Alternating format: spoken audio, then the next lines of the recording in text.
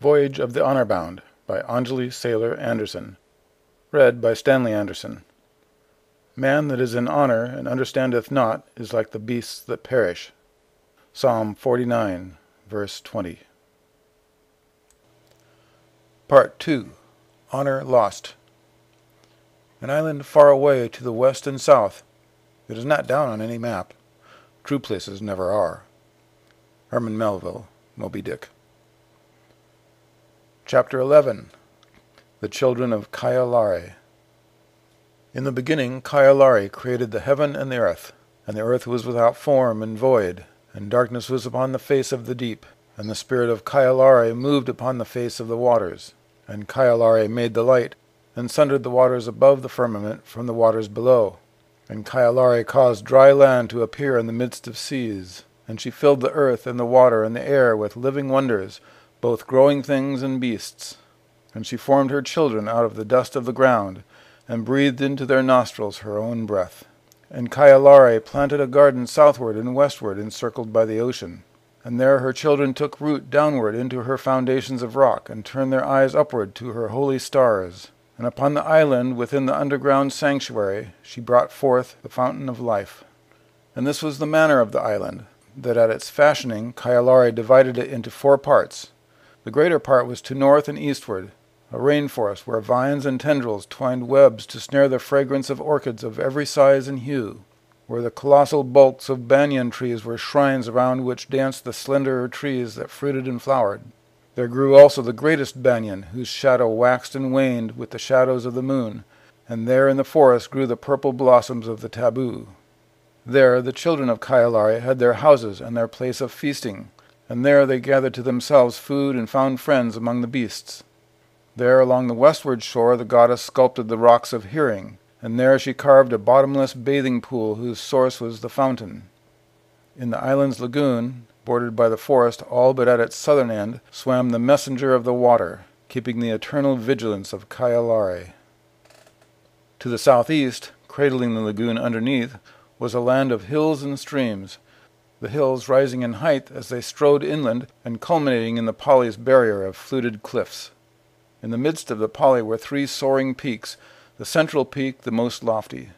The ground at its summit was hallowed by Kayalari, and from it toppled a waterfall to feed a small lake, which split to form a host of streams running among the green hills to the white sands. From its inward face the Poly fell sheer and unscalable, so that the land of streams could be approached solely from the sea. South and west lay a drier, starker land, visited by the children in 1s or 2s when they desired solitude. Golden thistles stood tall amid a myriad waving grasses, and rugged trees whose cousins sojourned on African plains grew there sparsely, bowed in posture by the constant wind. Occasional palms studded the rocky shores, and in the black rocks were holes through which the sea spouted suddenly at times. Amid this wild land, overgrown by red angels' trumpets and orange honeysuckle, was a great cone from which a coil of smoke ascended without ceasing, a sign that the inner fires of earth had worked together with its creature coals in shaping the island. In the cone dwelt another of Kayalari's messengers, flaming gold in color, and of a form unknown. Northwest was the sacred peninsula, dedicated wholly to the goddess. Along it southward stretched an impassable precipice, and the isthmus connecting it to the rainforest was barred also by a thick wall of rock. The gap between precipice and wall, and the stairs beyond leading to the cavern of the fountain, were reached by crossing the narrow water between the isthmus and the rocks of hearing when the tide was low, for when the waves ran high they were too perilous to permit swimming. There was a second access to the peninsula through a tunnel in the rock wall, but the door of the tunnel was known only to the oracles. That longer way to the waters passed through a land they alone among the children were permitted to behold, the northern beach where Kayalari had sown the seeds of the most heavenly of her flowers, the strange twilight of the west where ran her herds of horses, the sighing trees that lined the entrance to her sanctuary. Past the trees there was a grotto where her daughters gave birth in slings suspended between giant ferns. Past the grotto, back eastward and deeper underground, was her sanctuary's largest chamber, in which those men and women who were meant to abide as one were bound in marriage, and in which, in an alcove apart, they joined first in the flesh. Further east and deeper yet, within a cavern perfumed by night-blooming Sirius and aglow with the light of life, there welled the fountain wherein the children at their births were overflowed by the spirit of the goddess. And this was the manner of the children. They were gold, amber, olive, or russet of skin, lithe and strong of limb, and goodly of countenance. The most of them were black of eye and hair, but for a few whose eyes were azure, and whose hair was pale brown. And though a few of them were delicate, the greater part were large of bone and tall. They ran and dove and swam and aimed the bow well, and they made a beauteous, haunting music with their voices and with their flutes and drums. They rose early and stayed abroad late. They donned and doffed their little clothing in the open air. They took pleasure in their work and in their play and in their prayer, in the anointing of their bodies with fragrant oils, in telling of tales. When, after many centuries, the souls of them flew heavenward with the ebbing of the tide, their remains were borne to the lagoon on a floating bier, then accompanied by 7 swimmers to the beach in the reef, and given burial beyond it in the bosom of the sea. And this was the manner of their language, that it was the language of all the earth at that time, though the children were cut off from Kaialare's other offspring by wilderness of water. And this was the manner of their governing. Kaialare herself served as their queen. She spoke to them sometimes within the secret places of their own hearts, and sometimes through their oracles, 1 man or 1 woman in every generation, who possessed skill to discern what the rocks of hearing murmured without surcease. And this was the manner of their marrying. At the age of 15, a man would search the heart of Kaialare for she that is meant, and, finding a woman of 13 for whom the goddess had chosen him, would enter with her into the sanctuary. There they would don wedding garments, not worn again, but preserved as sacred things. And the man would take a band of white cloth and cast it around the woman, keeping the one end of it twined in his hand, and he would say, "Till death I bind thee to myself, as I myself am bound to Kaialare." And they would go together into the alcove where the marriage was to be consummated, while the remainder of the children kept vigil by the light of night lamps until the dawn. Then the wedded ones would return to the rainforest and the hut prepared for them. And such was their manner of bearing child, that when a woman's time was nigh, at ebb tide she would cross over alone to the cavern of the fountain, where she had been baptized at her own bearing, and passing through it and back through the chamber of her wedding and mating, she would come to the fern grotto.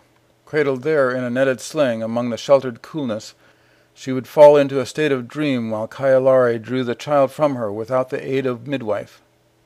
When she awoke, she would carry the child to the fountain, where her husband would meet her and immerse the child in the water thrice, once for health, once for age-long life, and once for union with the spirit of Kaialare. And this was the manner of the children's worship, that though they sought to the banyan for the secret of her power, and to the cone for the secret of her purpose, to the Poly for the secret of her beauty, and to the sanctuary for her joy, yet they worshipped the goddess with their every breathing back to her, of her ensouling breath, in every place, in company or alone, bound to her by and through all things that be. And in that binding was their power and purpose, their beauty and their joy. And they lived in peace until the 9th generation from the first man, formed by Kaialare in another garden far to the east, whence flowed 4 rivers. In that generation there was born among the children a boy named Turo, and a girl named Rani, a boy named Kala, and a girl named Lare. And Turo and Kala attained their 15th year from their immersing in the fountain.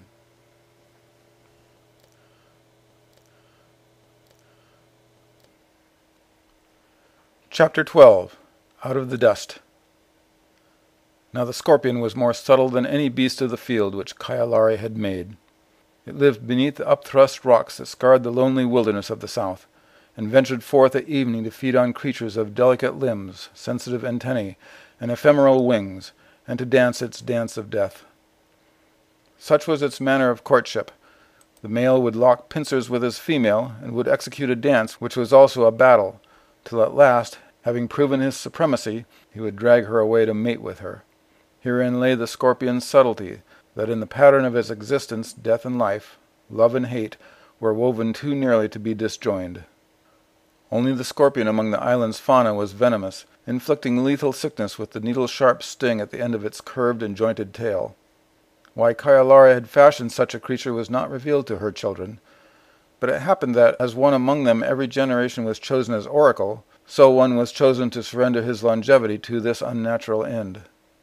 The baptism of the fountain preserved the children from illness and extended to centuries their span of years, but its waters did nothing to prevent death by mischance or by the design of men. No murder had been done, and no accident befallen but for the once-in-an-age sting of the scorpion. The poison of the sting would cause a man's throat to constrict, would make him salivate and sweat uncontrollably, overcome by nausea and pain. His skin would turn blue, his limbs go numb, and he would breathe no more. Kayla, at the age of 6, had watched a man of his father's years die so, and had never ceased to brood upon what he saw. With that same morbid fascination which was a blending of horror and pleasure, he now studied a scorpion of greater length than his own long foot as it crawled from the shadow of its rock and made its tracks in thirsty dust about the base of the cone, hunting meat to replenish its venom, stalking a partner for its deathly dance. Men came to the wild land to ponder the goddess's purposes, to pluck understanding from the solitude of their souls. They returned to the northern forest, having found what they sought, but for once in a generation when they found the sting and returned to die. Kayla also had come here to ponder, though he, among all the children of his age, appeared to have least cause for unrest. Head and shoulders above the next tallest he stood, his body most powerful and his features the noblest. Every woman looked on him with admiration, and every man with respect, and his 2 brothers, Maku, his senior, and Pohei, his junior, all but worshipped him for the breadth and depth of his mind. He was expected to be a great one among his people, and to wed with the most excellent of Kayalare's daughters. Many thought it his destiny to be his generation's oracle, though none might know certainly till the spirit of the fountain burst from the chosen one in a sudden flood not to be mistaken. This was wont to transpire when the oracles reached their season of marrying. Kayla had looked to feel the spirit burst forth from himself, but as he attained maturity, it had unsealed its wellspring instead in a girl of 13. Thinking upon this now as he watched the scorpion's grotesque ritual of self-perpetuation, he felt bitterness which ran deeper than the only hurt of being passed over for his race's highest calling. For with the ripening of his manhood, the time had come for him to seek the wisdom of Kayalare for she that is meant, for the identity of her that was to be bone of his bones and flesh of his flesh. Fervently he had sought, and had not been pleased with what he had found. Among the girls born 2 years after him, the one to whom he had been drawn even as a child was Rani, so easy to lead and so eager to give pleasure, so desiring to be possessed and to lose her own heart in that of the possessor. Though all women among the children were beautiful, there was none whose beauty had enchanted him so much as hers. He loved to play hour-long with the luxurious tangles of her tresses, to run his fingertips along the outline of her sweetly pouting lips, and along the curling ends of her dark lashes, and to see her face reflected in the ebony mirrors of her eyes. As the womanhood of she and her sisters had flowered, it was hers that had blossomed most perfectly, so that there was not a filament's breadth of her that he could wish to be otherwise. Though the glances of other boys becoming men fell upon her with delight, and most particularly those of his friend Turo, Kayla knew that his eyes unveiled in Rani what no other saw, and by this he was sure that when he that is meant was revealed to her, the name that burned within her would be his. He had looked within himself to find Rani's name burned, and look as he might, till his soul went blind, he could not discover it, but found the unhealable searing of an alien name instead.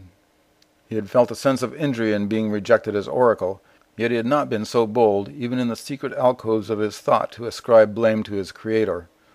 Now his thoughts terrified him even while they wooed that blaming, for now the injury was driven more deep.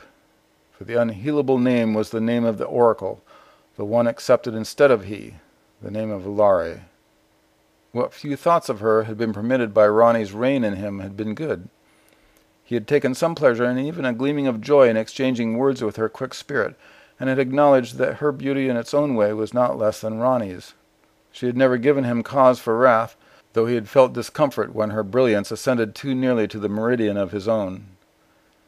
Her unique eyes, intense in blueness as the waters of life, had not repelled him, but had at rare moments seemed to seize him from visions of his own consequence, and return his focus to the source from which his being fed. Those moments had ceased since she was revealed as oracle, but still the eyes had been neutral to him, and not reservoirs of pain. And then there had come the moment when he had seen them gazing at him from inside his heart. It was then that he had begun to hate them, for the power they had once had on him, for being other in color than the eyes of Rani whom he loved, and for being more favored of Kayalare than his own. The hate made him afraid, as he had feared from a child when he had found dislike in himself toward things that made other men glad. The screeching of the birds as they heralded the sunset, the mist that rose from the earth at whiles to water the soil, the southern wind that blew without rest, the music of the fountain intruding itself gently upon the privacy of his dreams. The hate made him afraid. He could not face it as evidence of his lack, and could only judge it otherwise as his strength. With all the strength that was his, he hated the waters that had not chosen him and the eyes that had. Others among the children had for a season inclined wrongly in desire. Being enlightened, they had shifted that desire to the one appointed by Kailari. He, Kala, was not as other men. Other men had, their own sight failing them, sought to the oracle for the vision of their chosen mates. Turo sought to Lare that very morning, and had received the vision he had longed for, the image of Rani. He, Kala, would not seek to Lare, for he already knew what words the rocks speaking through her would hear. The same words her eyes said silently to him when they looked at him with love. He that is meant. He hated her love, and hated also Turo, whom till today he had loved as his own soul. He smelled the smell of night-blooming Sirius, reminder of the fountain's invasion of his sleep. It bade him quench his dark drought in water's light, forgo the sovereignty of his nature for his and his people's greater good. But out of the shadow of a brooding moment the scorpion within him crept, and inflicted its poison upon the holy beams of the moon. Rani was his heart's life, and was bestowed upon Turo by will of Kailari. By the will of Kailari, Kala knew, with exquisite horror, whom he hated most deeply of all. Lost in interior caverns, he was startled by that knowledge to sudden awareness of what was about him. He froze with dread to see the scorpion dancing within an inch of him, its stinger swaying just shy of his flesh. Was her hatred for him as deep as his for her, and had she therefore branded him as his generation's sacrifice to untimely death? But the scorpion moved no nearer, and Kala wondered at why the creature danced alone and did not seek a mate. Then it seemed to him that an answer came, but like all answers now it was one he could not make his own. For it seemed to him that the scorpion's pincers lifted themselves out of the dust to offer homage to him and receive his homage, that it was his hands for which they sought, himself with whom they yearned to dance. Flinging to the wind a curse of terror and rage, Kala ran forestward through the star-blind night, his eyes stinging with the last tears he was to shed. Beneath the all-seeing noon sun, Rani bathed in the forest pool whose waters bubbled cool by day and steamed by night.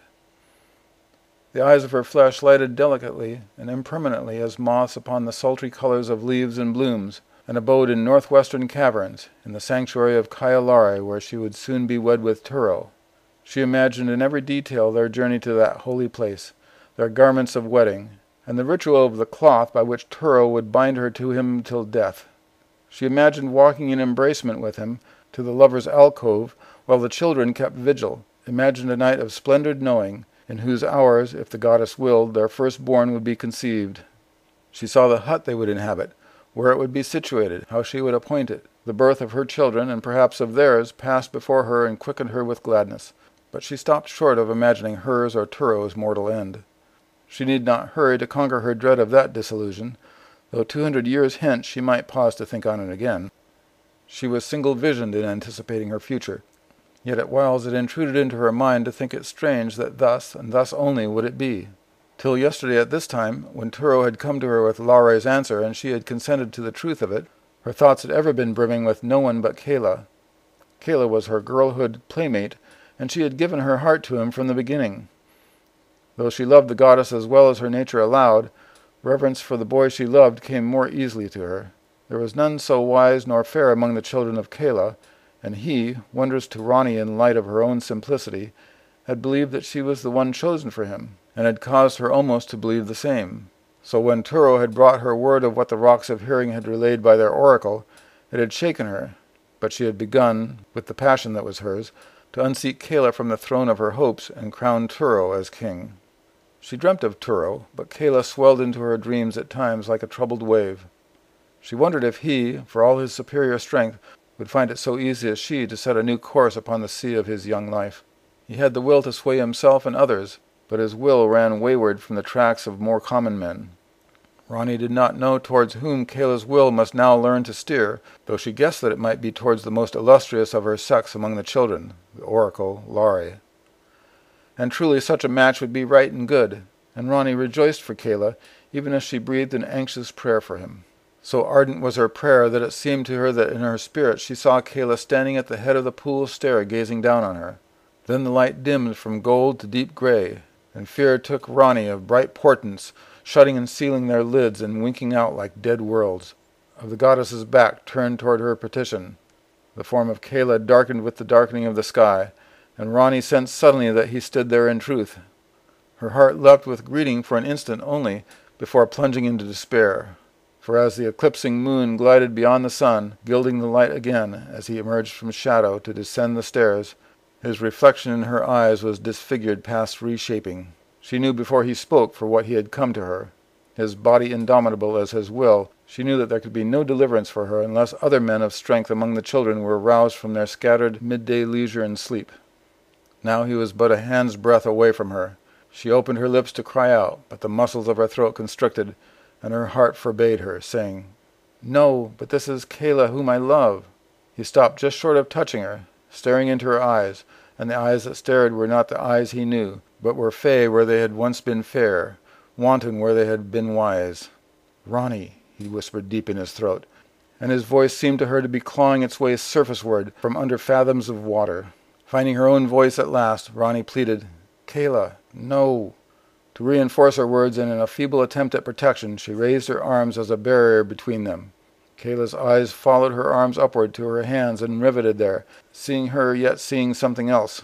"Yes, I will dance with you, yes." He wove his fingers inextricably with hers. Upraised hands to upraised hands, slowly they circled, grappling together. "Dust," Kayla chanted huskily, and again, "dust." It was then that Ronnie recognized what in the chambers of his imagery he was seeing and imitating. The battle of the scorpion, the dance of death. Tears poured down her olive cheeks for this death of the friend she had loved. She wished for her own death even while fearing it, rather than that his love for her had brought him to this. Around them were waters less only in felicity than those of the fountain, but his lips against her were dry and cracked like bones stripped by desert heat of their flesh. His eyes did not focus on her, but crawled past her toward the cleft in the pool's edge, bored into it to discover its secret, and smiled. Ronnie ceased to struggle, her heart shrinking to a barren seed. Even as Kayla made her his against the claims of honor and sanctity, her thoughts drifted back to her vision of her wedding with Turo, and begged to remain there. But the voice gritting in her ears would not suffer her, but reminded her still, and still, "I am Kayla, and you are mine." No wedding in the sanctuary for Ronnie, no child to immerse in the blessing of the waters. Poisoned now and forever, she saw the sacrifice of her generation to the scorpion's sting, and it was she. Morning broke in, despite of souls clinging to the refuge of the dark. Yet Laurie lingered at the rocks of hearing where she had passed the night in listening until their voices held no meaning for her. It was but a week since they had graven in her the name of He that is meant, and had prophesied to her that a child springing from her would behold strange lands and days and would move the hearts of men beyond her dreams. The rocks had named Kayla, and though she had not yet spoken to him and had seen no confirmation in his eyes, she knew that his deep delving vision must reveal to him the same.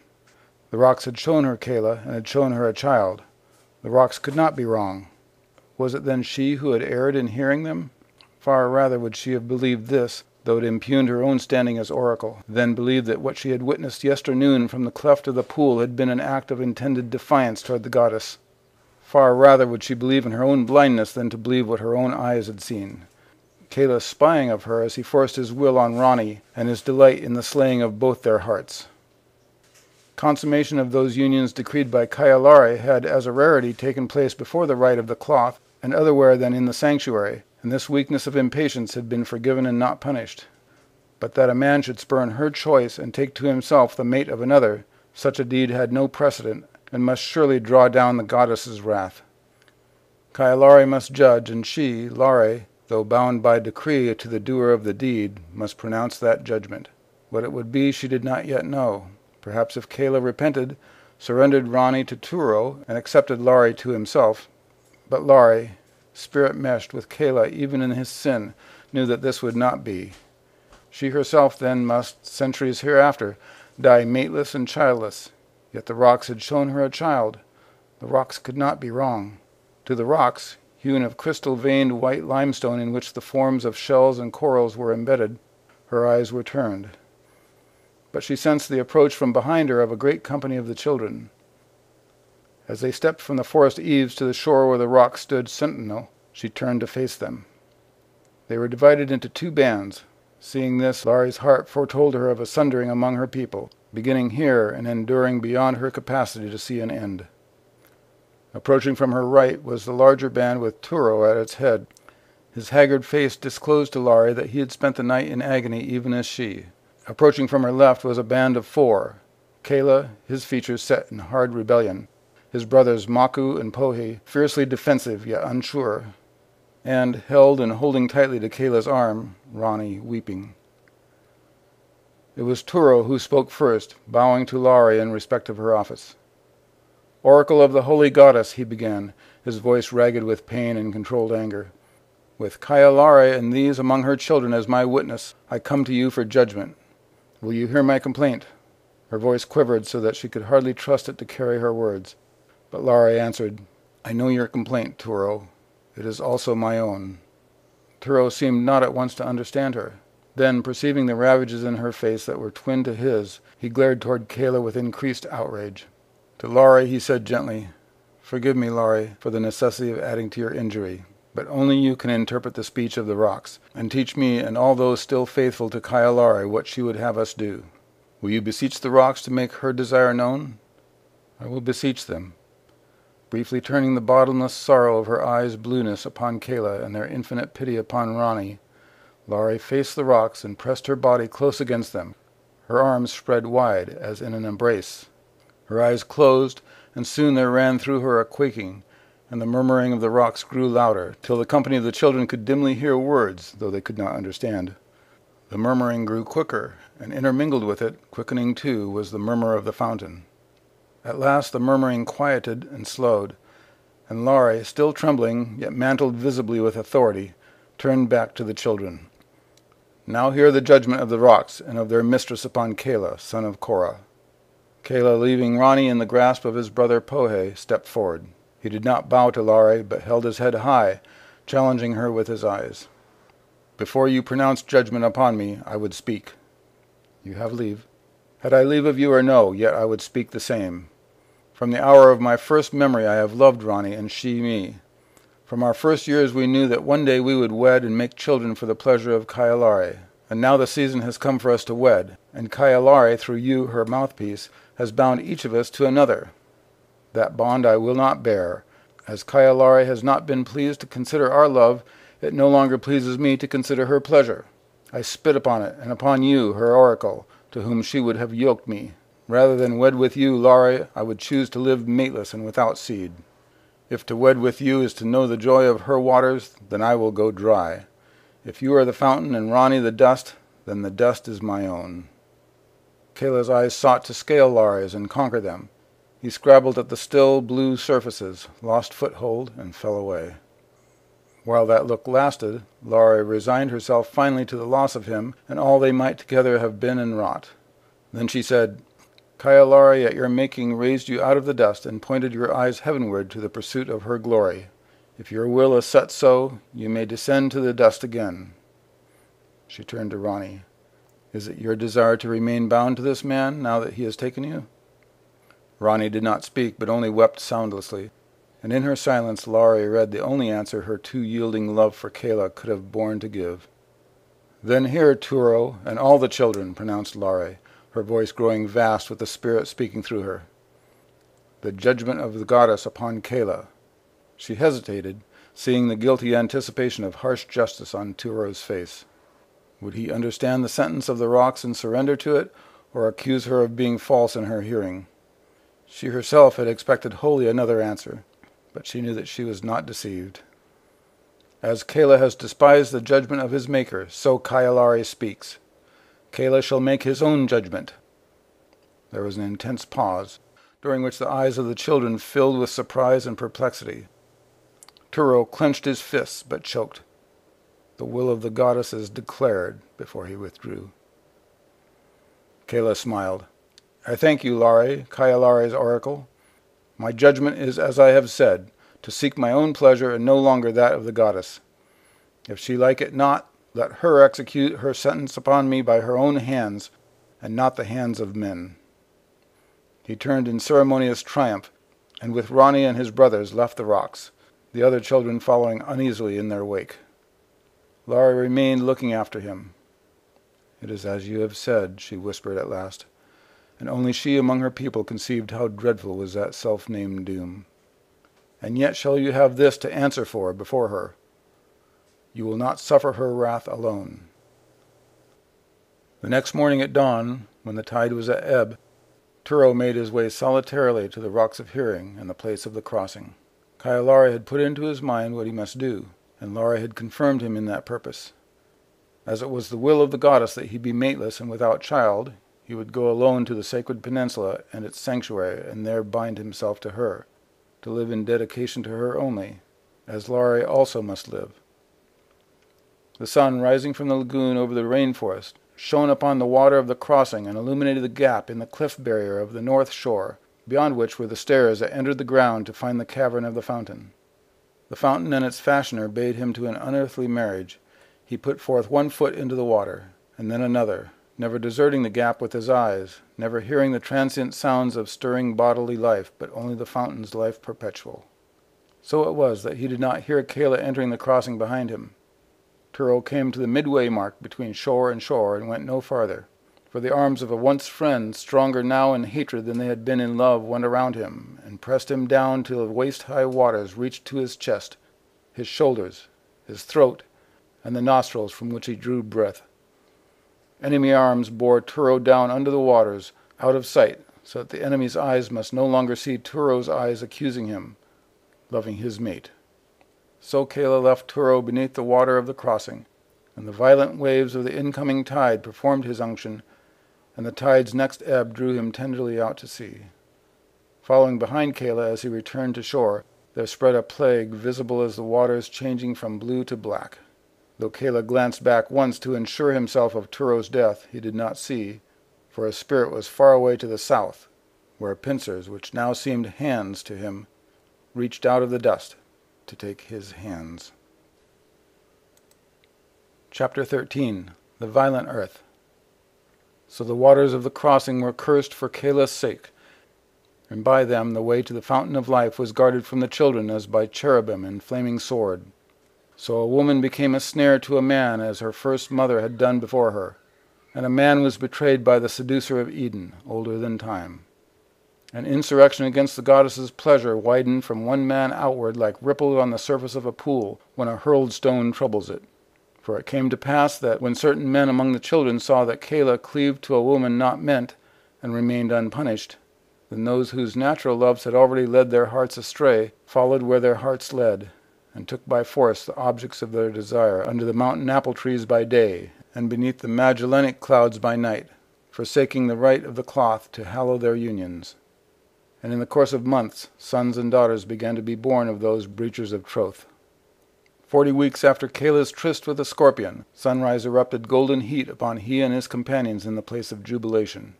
With his brothers Maku and Pohi, and his friends in rebellion, he had spent the darkness in feasting and dance, until his blood burned and his limbs ached with celebration, while close by through the rainforest, Ronnie labored within their hut to bring forth his first scion. Kayla had prepared a bed of sweet fern for her to lie on. He would not permit her to journey to the grotto of Kayalare, where birth among the children had ever taken place. With his decision to please the goddess no longer, he had determined also to abandon all her rites and customs, and his heir would be born free of her yoke. In exultant anticipation of that liberated seed, he had passed the uncommonly hot night, in which stars seemed not to tremble softly, as they were used, but to pulse with sharp, uncompromising light, in which shadows across the moon stirred impatiently to mirror the agitated branches of the banyan. The banyan, where he spied it above the crests of the smaller trees, seemed to dance with him, riding wave currents of unbridled air, though there was no breeze to ease the sultry dark or the suffocating illumination that came after. No bird screeched, no pig grunted, no dog barked. The only sounds but for the orgiastic drums and cries of the feasters were the cries of Ronnie in her travail. Her labor was perhaps made harder by birthing in a manner other than the one appointed, but Kayla counted a tithe's increased pain worth the liberty of what it bore. Now in the ardent exhaustion of the windless dawn he waited for the last cry, and soon he heard it, and into the ensuing silence flooded the first cry of his child. Then he and his companions performed a final leap in triumph, and drank one draught more, the infant's crying abiding all the time. Kayla dropped to the mossy earth, sweat glistening on his handsome brown skin, his eyes afire with pride. The mist that rose to water the morning ground cooled him, yet even amid his joy he remembered to hate it. Would that the water would fall rather than rise as she has ordained it. Would that the shrieking birds would be drowned by it and scream no more. Strange that no bird had yet wakened to desecrate the quiet. He revelled in soundlessness, then became aware that his child had ceased to cry. It sleeps, he thought happily, or it suckles at her breast. At the instant of his so thinking, the quiet was torn asunder. A scream which he recognized as Ronnie's sliced through it and was smothered by silence again. Kayla tensed, but for a moment did not otherwise move. Then he bolted to his feet, his brothers following in his tracks and attempting to restrain his speed against the agony to come. He plowed through the intervening trees till he reached the hut he shared with Ronnie where she lay. All but one of the women that had attended at the birth stood apart from her and wept, and the one remaining at her side fled from her before Kayla's face. Kayla took his own place beside her, leaned over her and stroked her damp hair. Her eyes were open, tearless, and staring vacantly. "Ronnie," he whispered in love too strong for enduring. "Ronnie." Her eyes turned to him, and tears began quietly to fall. Kayla's eyes traced their path downward to find what lay like the weight of mountains ground to dust against her breast. His memory cast up the words of Lare. Kayla shall make his own judgment, and his challenge. If she like it not, let her execute her sentence upon me by her own hands. She will pay, he groaned, and a wail ascended from him to wound the children wherever within the forest they waked. And Lare heard it also and mourned where she walked in the secret way to the sanctuary. The weight upon Ronnie's breast was a baby boy, Kiru, son of Kayla, son of Korah, and he was dead.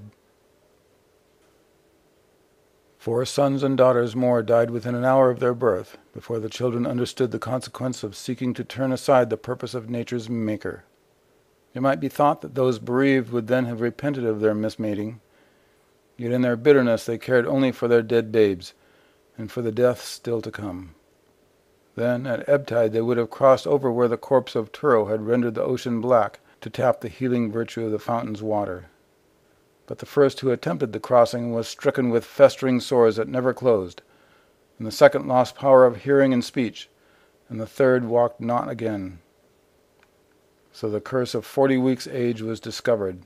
No offspring of revolt might live but that it be brought to the fountain, and the crossing to the fountain might no longer be forded. Then a lamentation went up from the children of Kayalare, both rebel and faithful, until one among them, perhaps Kayla himself, remembered that to the oracles was known a passage to the sanctuary, though not through waters but through earth. It was Kayla whom the children sent to speak with Lare.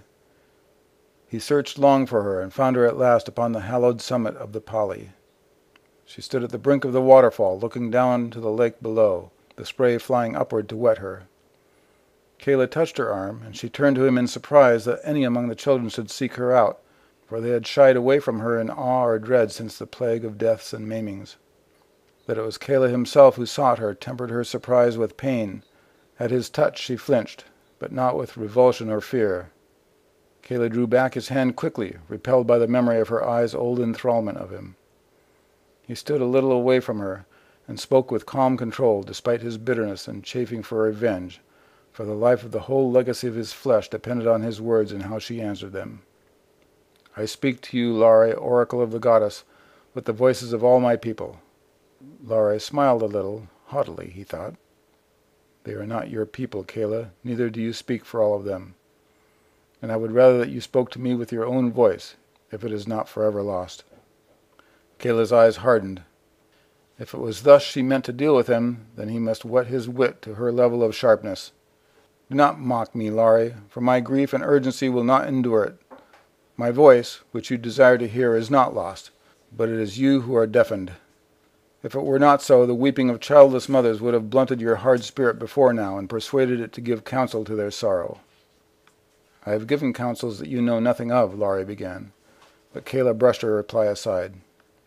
Listen to it, Laurie.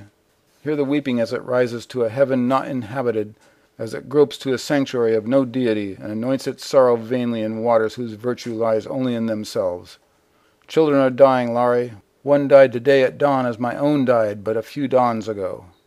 What sin had they committed in your eyes? None, Kayla, but we are one within the current of her spirit, and none can swim against it but that all are sullied and dragged down.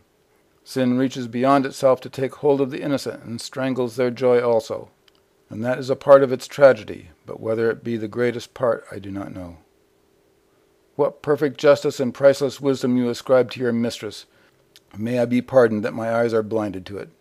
Her justice, I see, will not allow you to prevent more weeping yet, but perhaps your own pity may move you to stay the tide of tears. By that pity, Laurie, however buried within your thwarted womanhood it be, show us the way to the fountain that our babes might live, who have done no wrong. Laurie moaned and covered her face for a time with her hands. When she had mastered herself, she said with gentle pleading, O Kayla, by the wisdom you once fathomed well as I, and by the office of oracle you hope to fill, you among all the children know best that I cannot. The passage through the rock and across the northern beach in the land of twilight is forbidden, and has ever been so to any but her chosen. And Kyalari has not revealed it to me that it is her will now to change that forbidding. I am sorry for the dead, and for those that mourn them. I am sorry for you, Kayla, most of all, though I know that you will not believe me. And I beg you to understand this. If you defy her will to find the sacred way, it will bring you no joy. Kayla's eyes wished death upon her. Then our children must die. They must die and be clasped eternally in the bosom of Kyalari. There is no happier fate. There will be rebellion, Laurie.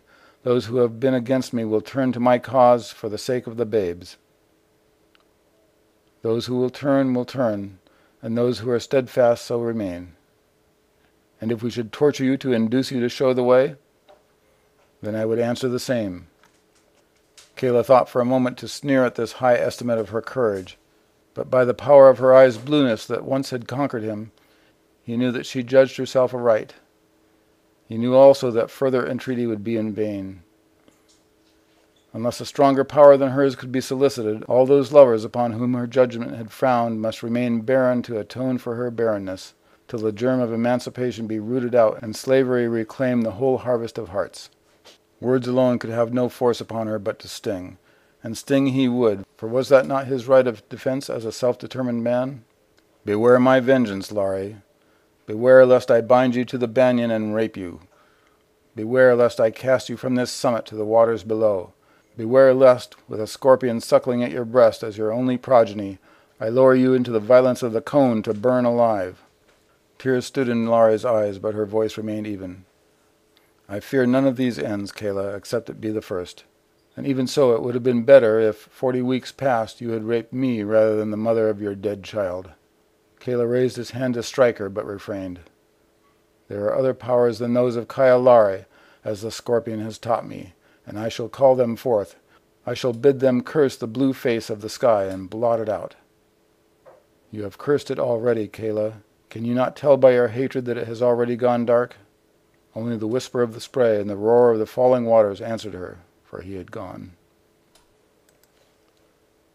The next time he came near her, she did not see him, but only felt his presence. It was the third evening after their encounter at the Poly.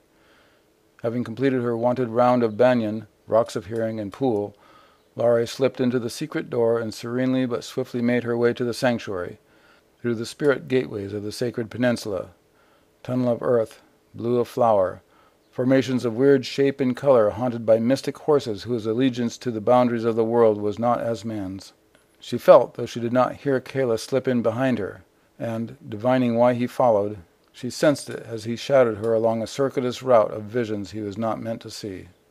She continued on in all ways as though she felt him not, and it was only after she had come to the chamber of the sanctuary where she should have wed with him, and there fallen on her knees to worship, that he made himself known. "Turn to me, Laurie." His voice was close at her back. Laurie remained as she was, facing toward the cavern of the fountain and away from him.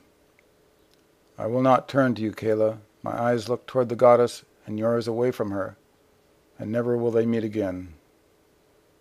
She heard how his implacable purpose was briefly tempered by a dying note of the love that might have been. "Turn, Laurie. I would not strike you down from behind." Laurie felt him intimately nearer. She thrilled to the resonance of the thing he held in his hand.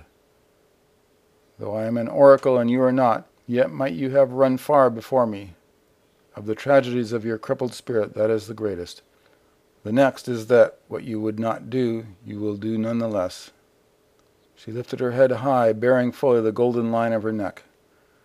"Do what you have come for, Kayla, before time itself overtake you."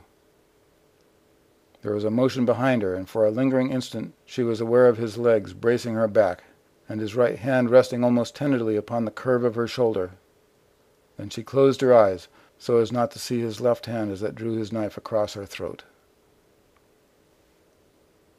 Now hear, my brothers, what came to pass when I had killed the false oracle, hater of our children. My joy in opening her throat with my knife was great, even as great as the joy of spending my seed in her that I love, even as great as the goddess's treachery. When I had done, I let her slip to the ground to watch the scarlet blood drain from her. And I thought within myself how that by the running of that blood into the dust of the running waters of our health and continuance were loosed for our taking once more. But the wiles of Kyalari and the enmity of her sorcery are deep, brothers, deeper than I had understood. For it came to pass as I watched the blood run, breathing hard in the satisfaction of my murder lust, that a thing issued from the cavern of the fountain that caused my flesh to crawl. It nearly unmanned me, my brothers. My legs trembled so I nearly could not stand. In color it was the very blue of the oracle's eyes, and it moved slowly but with ill purpose from the cavern into the chamber of wedding to where she lay dead at my feet.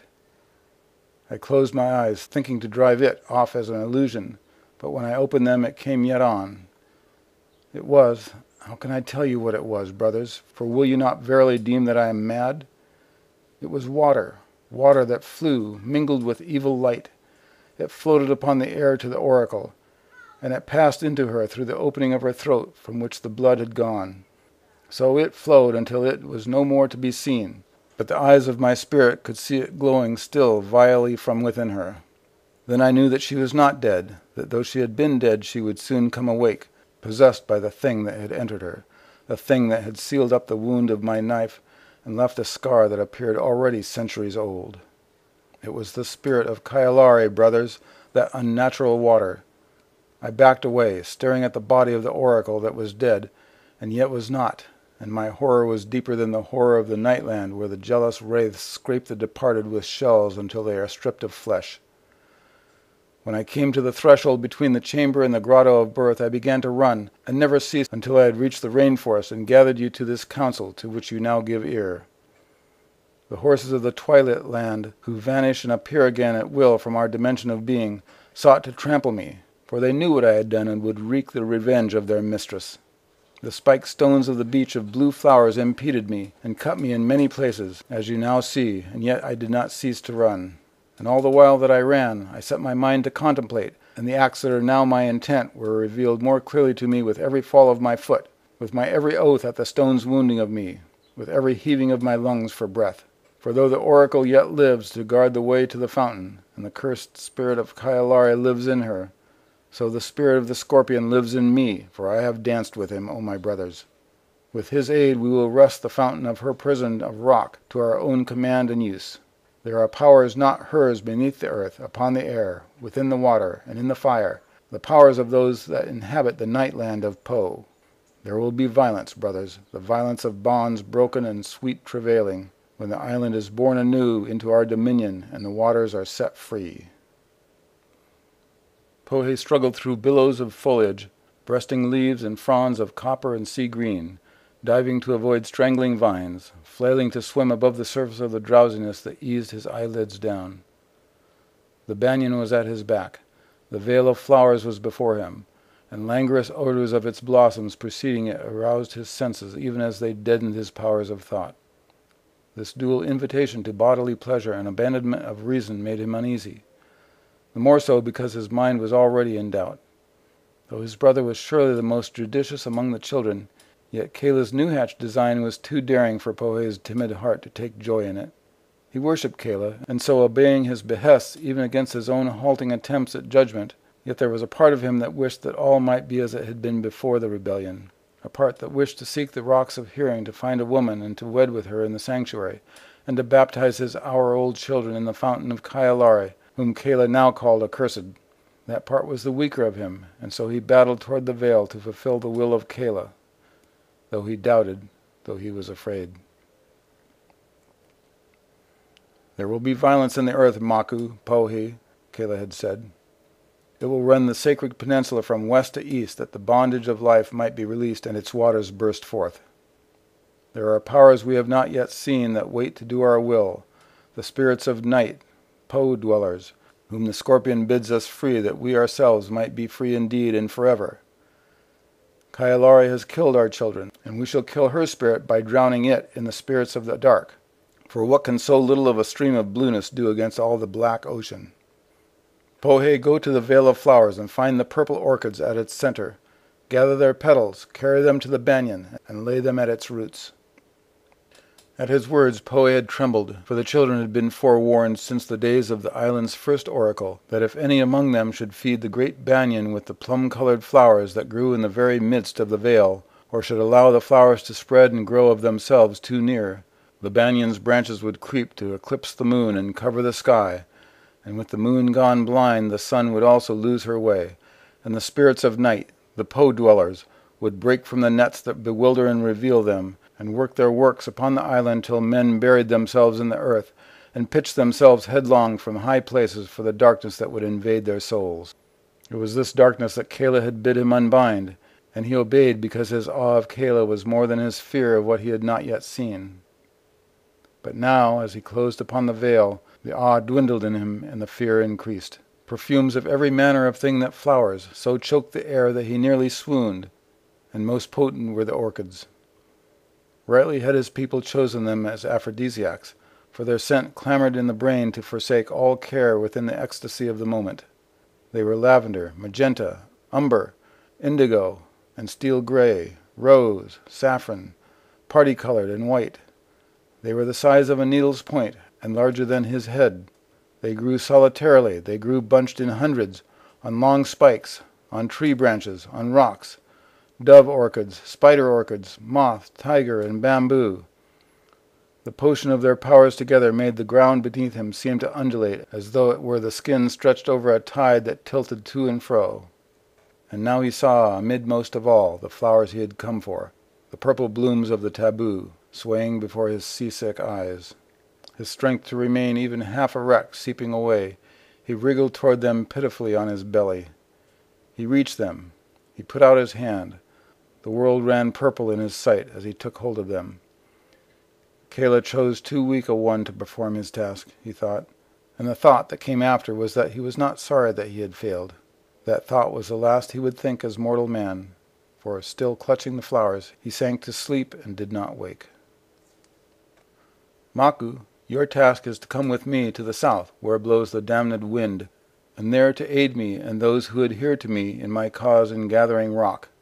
Then I and they shall bear what we have gathered to the place where I will build the scorpion's shrine, that to it all powers inimical to the goddess might be mustered. But you, Maku, while we bear the rock and build, go to the cone where is said to dwell a creature of fire that is Kayalari's servant, and call out a challenge to it while the scorpions assemble. They shall wring it within their tails and instill it with their poison until it is cold and without breath. Then come to the Poly and meet me with Pohe at the hallowed peak, for I go to unhallow it for the love of those that have died and those that are yet unborn." Unlike the meeker Pohe, Maku had neither doubted nor trembled at the command of Kayla. He was a man of action and not of contemplation, his muscles more valued than his mind, and he for his own part had always chafed at the restraints of living at one with the goddess's pleasure, though they were few. Time was when he had feared to break that bond, but Kayla's rebellion had encouraged him to a new boldness. Now, as he mounted the slope of the cone, purposefully tearing at the honeysuckles and angels' trumpets to damage them, he would have swaggered in his cocksureness could he have done so and still ascend. At length he reached the top and peered over the cone's rim, and instantly he shrouded his eyes from the molten incandescence that assailed them, yet not soon enough to prevent their being seared. He knew that they would pain him for some weeks, and his anger at this insult to his body's pride caused him to issue a challenge before another instant wasted. "Slave of Kyalari," he shouted with studied insolence, his words cleaving to the cone's spewing ash and spinning with it on the whirling wind. "Come forth to her funeral and yours." He waited, but the lava torches neither burned brighter in response nor were subdued. The ash rose nor sank upon the wind and span still at its selfsame speed, and no creature emerged from fire into day's inferior light.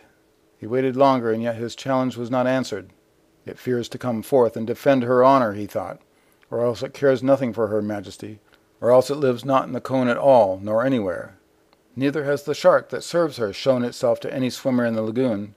I deem that both of them are myths of the oracle's invention to keep us under their hand. We in the waters of life are free already, have always been so, though we have not known it. Maku stared back down the cone, the fierce energy of his tread pounding out the cadence of victory over an enemy-turned phantom.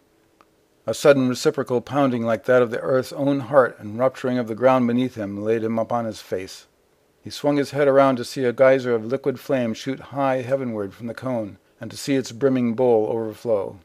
His soul, whose existence before now he had scarcely acknowledged, was transformed into a repository of terror. He lurched to his feet and ran, the slopes hindering him. If he could but stay ahead of the boiling river that ran behind, he might survive, if he might reach the shore and take refuge in the quenching sea. From sea of heat to sea of cold he fled, for the fire that flowed was now more sea than river, and it moved in waves. One overtook him at the base of the cone, but it did not kill him. It curled itself lovingly around him rearwards. Then it withdrew, but not before charring the skin from his back and crumbling his long mane of hair to ash that spiraled up the wind to mingle with the cone's own. Maku shrieked in agony, but he continued running toward the ocean, daring not to look behind for peril of losing his life for the sake of that one moment. He ran through smoking grass and thistles, burning, and at last set foot upon the beach. Flame-shriveled scorpions fell like hailstones around him to lie black upon the black sands. Yet a few more paces and his agony would be preserved for his proper span of centuries remaining.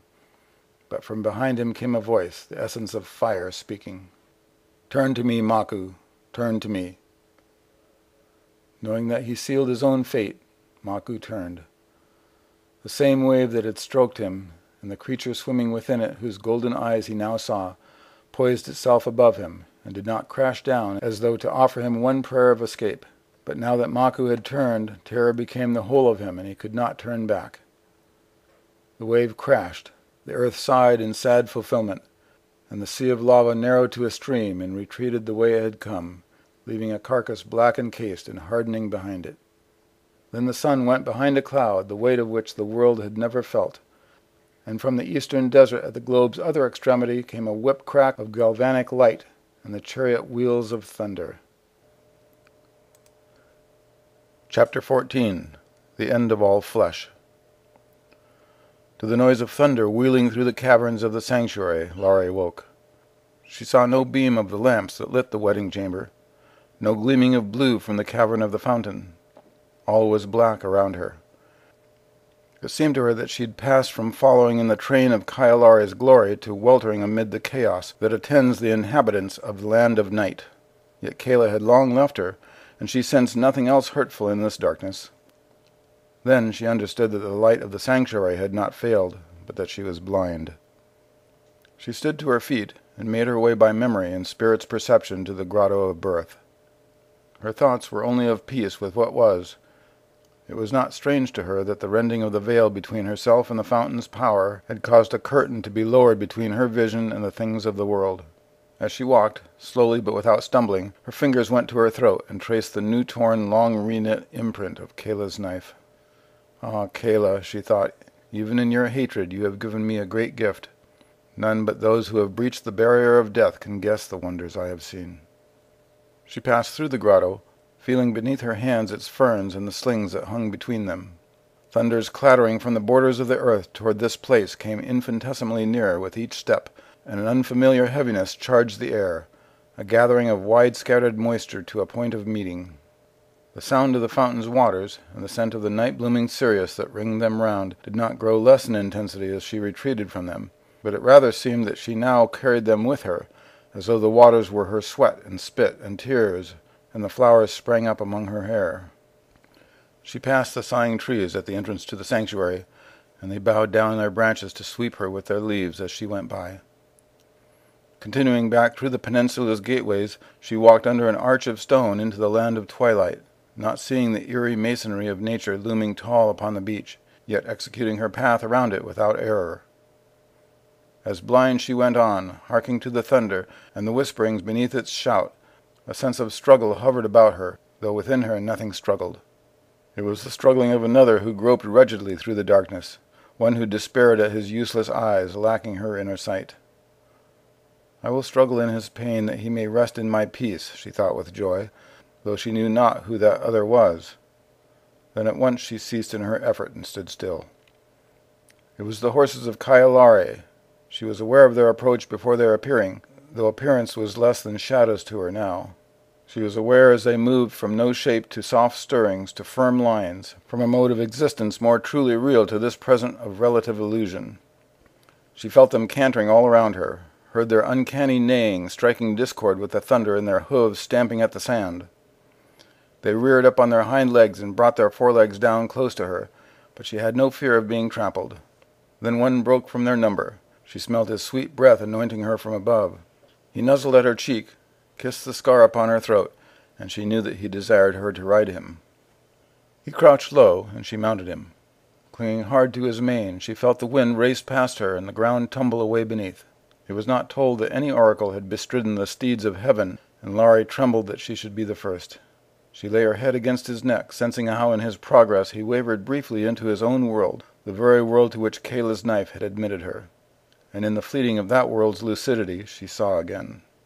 At last his pacing slowed, and Laurie knew that he drew near to the twilit border, beyond whose earthly limit the herd would not pass. She felt the cold wetness at her feet as he bore her along the twilight's edge on into the sea. The water rose to her ankles, her knees, and then her hips and waist. She sent her messenger thoughts down the years past, all of her scarce 14, in preparation for what she believed would be her expiring, final as that driven home by Kayla had not been. She did not grieve, but rather rejoiced at the prospect of the tides washing over her and carrying her away beyond the reef, rocking her gently till she arrived at the shore of her vision in death, the garden of Kyalare, where the spirit of the fountain dwelt in all and the goddess herself walked in beauty. Her life had been short and full of pain, and the prophecy of her motherhood of a peculiar child had been undone in Kayla's imposition on her of a perpetual virginity. She did not understand why Kyalare should impart to her a view of a thing not meant, but as she neared the final gathering unto her, she knew that it did not matter. Kayla had thrust her into a dark that now sped her toward dying, but in her life she had seen the works, the wrath, and felt the fearful worship of the goddess's unseen majesty. She had known the name of Kyalare, and that was enough. Yet as she waited for the sea's whole immersion, she heard a voice, and it was not the voice of a man, nor was it the voice of a sinuless spirit. "Look not behind, but on," it said, and her flesh thrilled to listen. "The hour of your death is not now, and the day of your destiny not past. The way of it lies forward, through me, and beyond to forever. Take the way, Laurie, for all other ways end." Then within the palm of blackness Laurie saw a pearl of white, and the white grew large and square and taut, billowing to the blasts of the wind's breath above a vessel that rode the sea. Before the vessel went a wooden lady with golden hair and eyes of green, and though she was wood, Laurie saw that she lived. The lady's eyes yearned toward the island, and she pressed on to breach its reef as a bride is breached by her bridegroom at the moment of consummation. The lady's hands parted from her side, scattering splinters upon the water. Her eyes turned toward Laurie, and Laurie felt salt-wet wood curve around her fingers. The lady's tongue was loosed at her touch. "My child is as yours, and yours is as mine," said the lady. "You have bound me to honor again." The lady faded back to white, though Laurie strained to keep the hand in hers, and the white beaded to a pearl, and blackness clenched it, and it was lost. "Where is the meaning?" the oracle cried, as the horse stepped out from under her in the world of his nativity. But before she could sink, she felt another creature swim to catch her underneath, and upon its back was no mane, but a fin. Taking hold, she knew whose the fin was. Her eyes pressed from darkness to behold the perfect blueness of it, and as it swam with her across the border of twilight, she now saw the lightning that the thunder trailed. She had ridden upon one of the horse herd of Kyalare, and now she rode the blue shark, the goddess's messenger of the water, whom she had blessed often in her prayers, but whose rise and fall of motion beneath the lagoon she had never glimpsed. Her knees hugged and her fingers stroked its fish skin with awe, and for a time she found no voice to speak with it as it transported her eastward along the north shore of the island, where twined the viny flowers of its own color. Then at last in a whisper she said, "Speak, Kyalare, for your servant attends." "Speak, Lare," answered the shark, "and learn what you would know." "I would know," Lare began, thinking to ask the meaning of the visionary wooden lady and her words. Then she paused, for a question that had not allowed her ease for 40 weeks usurped her urgency suddenly and totally. It was as though the shark itself conveyed to her a knowledge of what knowledge it wished to give her. In obedience to its wish, she asked, "Messenger of Kyalare, I would know where is Turo." "The waters of the crossing have gone black," it replied, "and that curse came for the sake of one among the children." Then, what Lare had guessed long at, she understood certainly. "It is true that Kayla drowned him, and not merely my evil dreams." "May the mercies of the goddess cleave to his soul," she said, not knowing even in her own heart which soul she meant. And then she said nothing else for a time. But when they had rounded the northeastern point of the rainforest and turned south, she asked, "What curse will come now that her children have so far strayed? Will there be an end to the straying, or will they plunge off the sheer edge of her into what is not?" "There will be an end, and it will be upon all flesh, for all flesh that walks, walks in the violence of Kayla. Kyalare brings a thing she has not brought. The waters shall build to a flood strength within the clouds, and the clouds be torn under them, and all that runs wet above and beneath the ground shall take vengeance for the drowning of Turo, and the despising of Kyalare's pleasure, for the death of sons and daughters that should have lived, and for the sins of a world besides. There will be an end, and there will be a beginning. 8 persons from beyond the seas has Kyalare chosen to subdue the earth anew, and from her children she has chosen you, Lare, and as many as will go with you. As many as will go, them lead by the secret way into the sanctuary, and take with you also the males and females of the animals the children cherish. When you and those who follow you are within, Kyalare will seal the sanctuary behind you, and those who have not followed but in the rebellion of Kayla will be consumed by the flood. And would you know, Lare, the meaning of the goddess's words that have been wrought and yet will be? It is given you to understand but a little, and with this be content.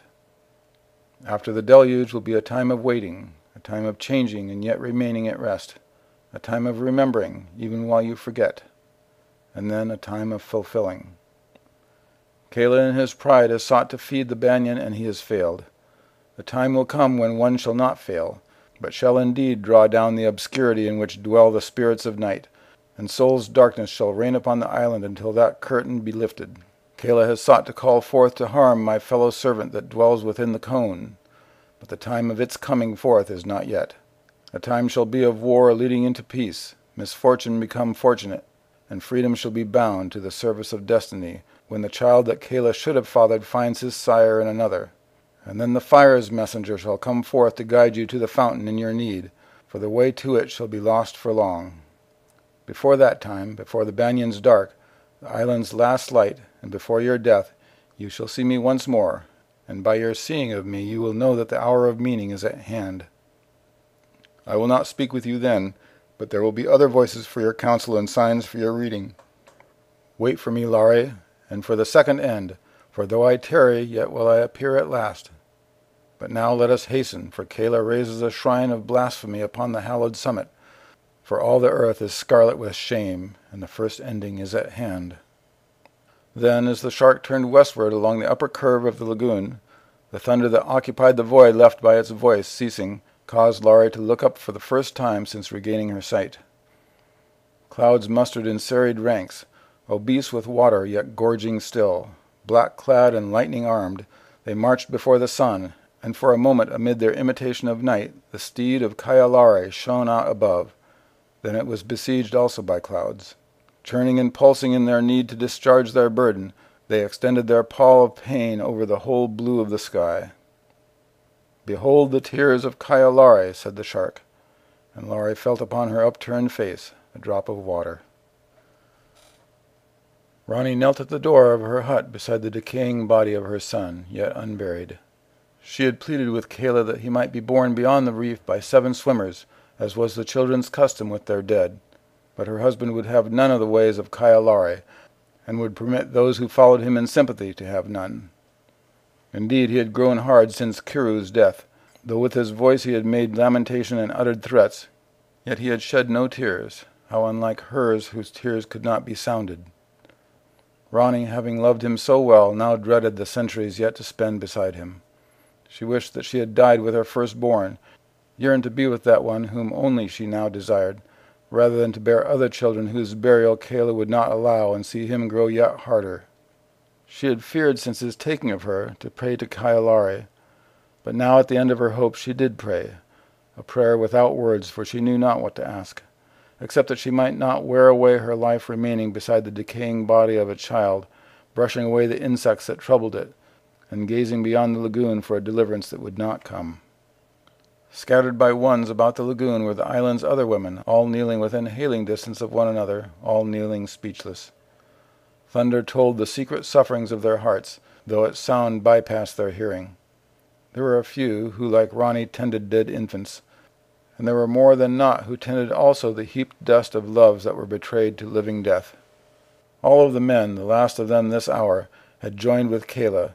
Not one had held back at his bidding to defile with him the hallowed peak. Not one had refused the adultery of locking hands in the scorpion's dance. The men had gone, and the women were left, waiting for the terror their mates conjured to possess them. All the women waited but for Lare. Ronnie looked toward the oracle's hut that stood not far from hers, and saw there were no signs of habitation. "Has Kayla killed her?" she wondered. "Has he killed the one I should have wed?" In the same hour we became sure of Kiru's conceiving. He admitted to me the deed and boasted of it. Was it even then that my love for him began to fail? Ronnie thought of Lare, and envisioned her lying lifeless somewhere upon the island, perhaps at the banyan's foot, or at the foot of the cone, or at Kayla's feet upon the Poly, decaying like her son. "Blessed Kayalare, let her not be dead," she prayed. "Or if she is dead, then, Blessed Mother, show us the same favor, for our hearts can brook no more grief." Ronnie waited, brushing off insects, smelling death stench. And to her eyes, where they were fixed upon the lagoon, there came a vision, the ghost of Lare riding upon a blue shark toward the shore. Ronnie smiled and thanked the goddess. Then she heard a stirring among the other kneelers, and she knew that the vision had not been vouchsafed to her alone, and looking again, she saw that Lare was no ghost. The women rose and huddled together in silence, none approaching the meeting of the waves and sand where, the shark having left her, the oracle now stood. The women would not draw near her, nor did Lare draw nearer, but she held out her arms in invitation. "They will not go to her except I go first," thought Ronnie, "but why I?" Yet she walked from Kiru's corpse across the beach to Lare, gathering courage from the blue eyes that her husband had forsworn. She did not stop until Lare had taken her into her arms. As she went, the other women took each the hand of one beside them and came after her. Lare gazed at her with love and said, as though it were a blessing, "Kayla is doomed, Ronnie." "Yes, Lare," Ronnie answered. "He is doomed. In his doom he has doomed many others. He will doom you also if you cleave to him still. Will you still cleave?" "I love him despite of all, but I will not cleave to him if death is more to him than life." "Death has become all his desire, and he must abide the sentence he has passed upon himself. All that are men among the children must abide it with him, but you that are women, if you will, may escape. Come with me to the sanctuary, now, at once, before the judgment of the waters is unbound." Want always to follow, yet now for the second time in as many months, Ronnie would have led, but another of the women spoke before her, one who also had forsaken a corpse in drawing near to the oracle. What refuge is there for us with the goddess? It is she who has slain our children." Riven by bitterness, the woman wept. Others wept with her, and they too murmured their complaints against the goddess. Tears ran in Rani's eyes, the murmurs girding in her ears like the laughter of Kayla at some coarse joke. "Will they not cease?" she thought. And she said, "It is not the goddess that has slain our children, but my own husband. If your tears seem bitter to you, how bitter are mine. How bitterer still are the tears of Kailari." Lari kissed her cheek. "Bitter indeed are Kailari's tears. Even while we speak, feel how the bitter rain is shed." Then Rani and all the women at once became aware that water fell from the sky upon them. The sea where the rain united with it began to whirl, and each wave upon the sand broke its descent from higher than the last. As the rain mingled with their tears and the waves sang dirges to them, the women cried out with fear. But Lari said, "Do not be afraid, only follow. I walk the secret way to the sanctuary, and you shall walk with me. As you go, think upon our weaker cousins, the animals. Gather them up by twos, for they will not bear the burden of matelessness as we. Gather the eels from their ponds, let the foxes light upon your shoulders, and the pigs snuffle at your heels, and coax the dogs from their own fear with gentle words, and whistle to the birds with the songs of escape from Kayla's curse. Male and female, gather them in from the tears of the goddess, and let yourselves be gathered now in haste, for soon her bitterness will so flow over us that we can walk no more." Then Lari set off through the forest toward the hidden door in the rock, and Rani in the shelter of her arm. The other women held back, until one of them, great with child, looked once toward the Poly to bid her child's father farewell, and followed after. Then one by one followed the rest, and two the animals came within their care. Through the hidden door they passed, through the spirit gateways that the mercy of the goddess had opened to them. And at last they entered beneath the stone arch, the sighing grove, and the trees knitted themselves together behind them as they went on. When they reached the fern grotto, they looked back, and saw a wall of branches so tight woven that no force of elements could breach it. Then they turned from that which was behind to that which lay ahead, to the chamber of wedding and the waters of the fountain, where they worshipped and found solace for their tears while the world drowned. Kayla stood upon the hallowed summit of the Poly, shielding his eyes from the glare and observing how his plan progressed.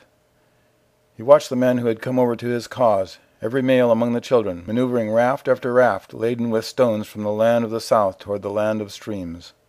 When the rafts were breached, the men labored to bear the stones to the Poly's foot, and from there they hauled them by means of ropes to the summit, where Kayla directed them in forming a ring of pillars. When that ring was complete, he would offer within it sacrifice of animals now being hunted for the purpose, and would call upon the spirits of night to rise in power and reorder the life of the children in freedom unbounded.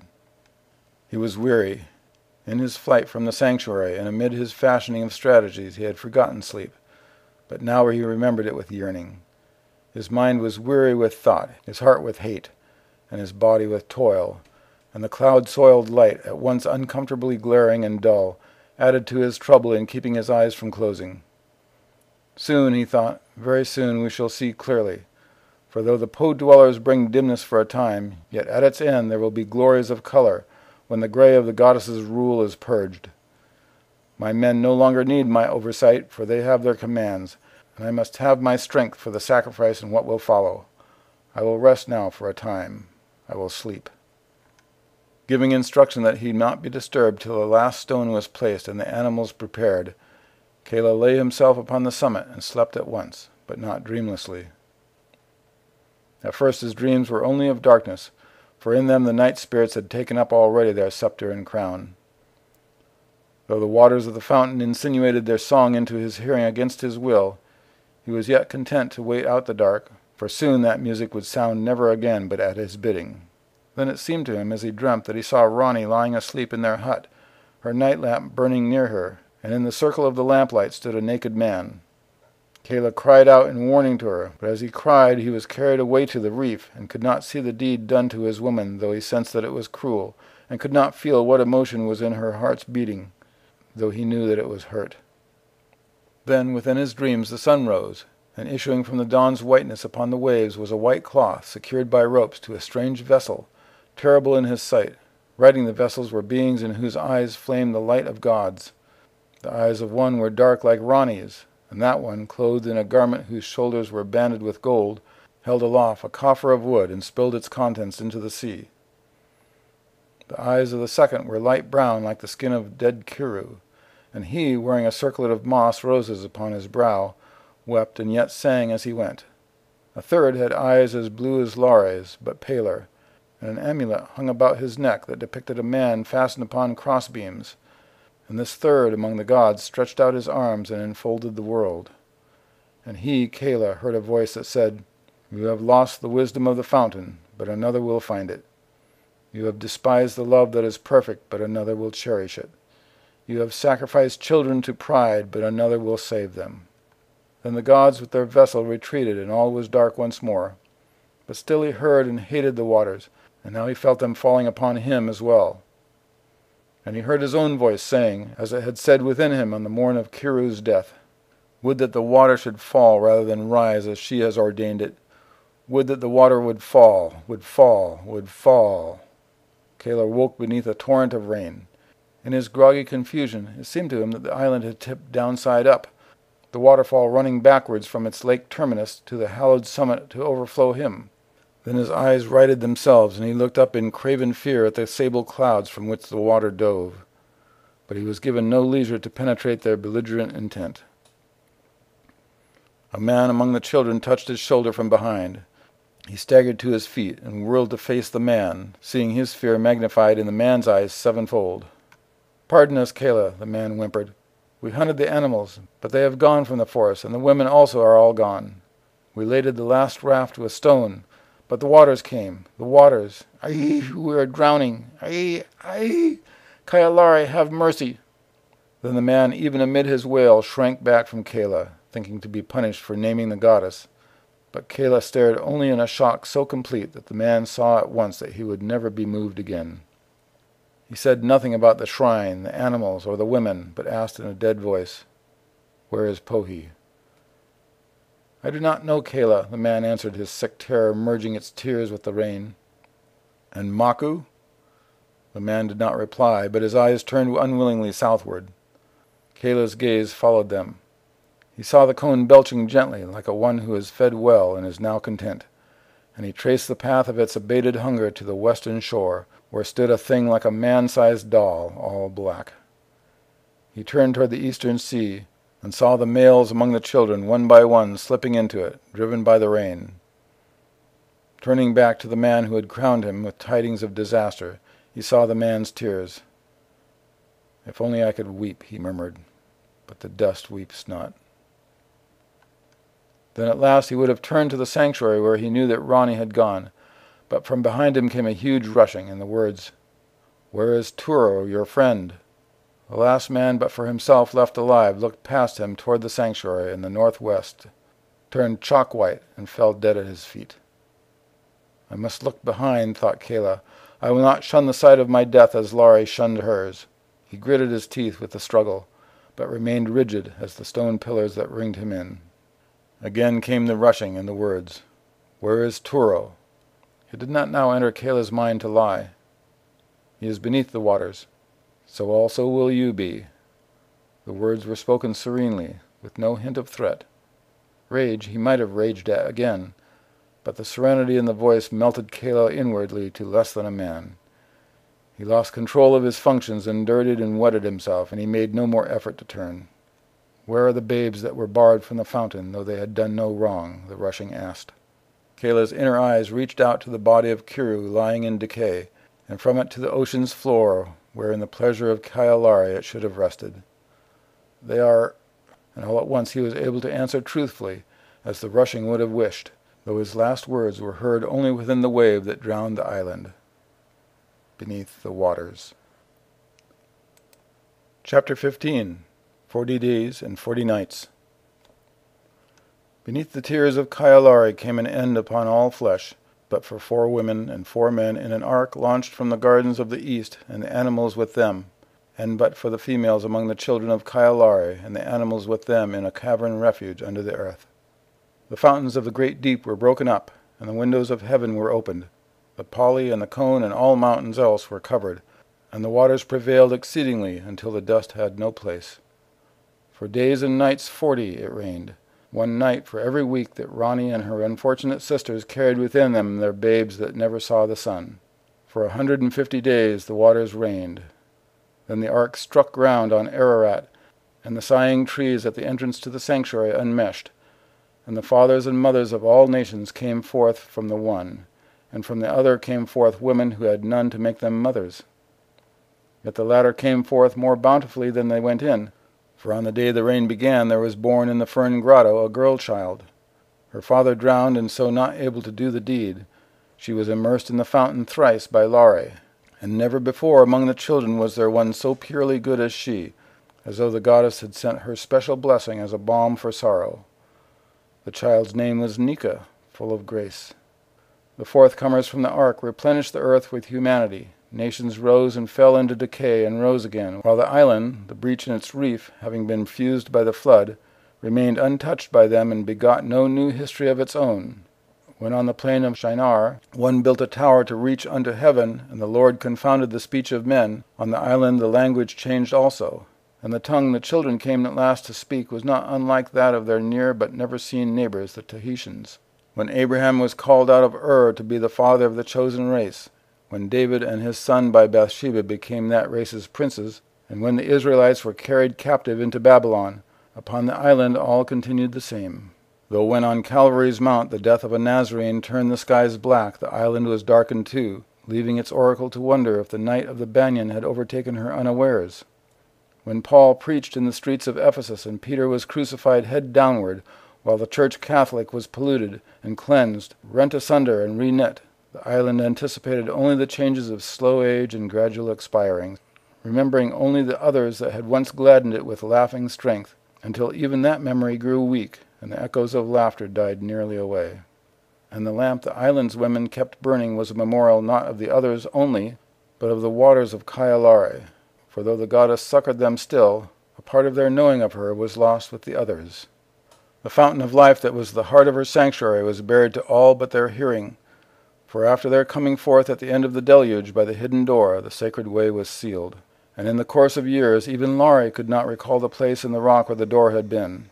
Though it rained for 40 days and 40 nights, and afterward the rainbow, yet each day and each night was as a century to the children that remained, for so long did the desolation brought down upon them by the rain endure. And then, in the twilight of the 18th century, when seafaring nations were at war, there came a day that dawned over the island upon an only remnant of 3 women. And there came a night when Lare, oracle through all the millennia that had waned, walked home from her bath to a bed that stayed not solitary, and saw by the light of her night lamp the moment where her history and her futurity met.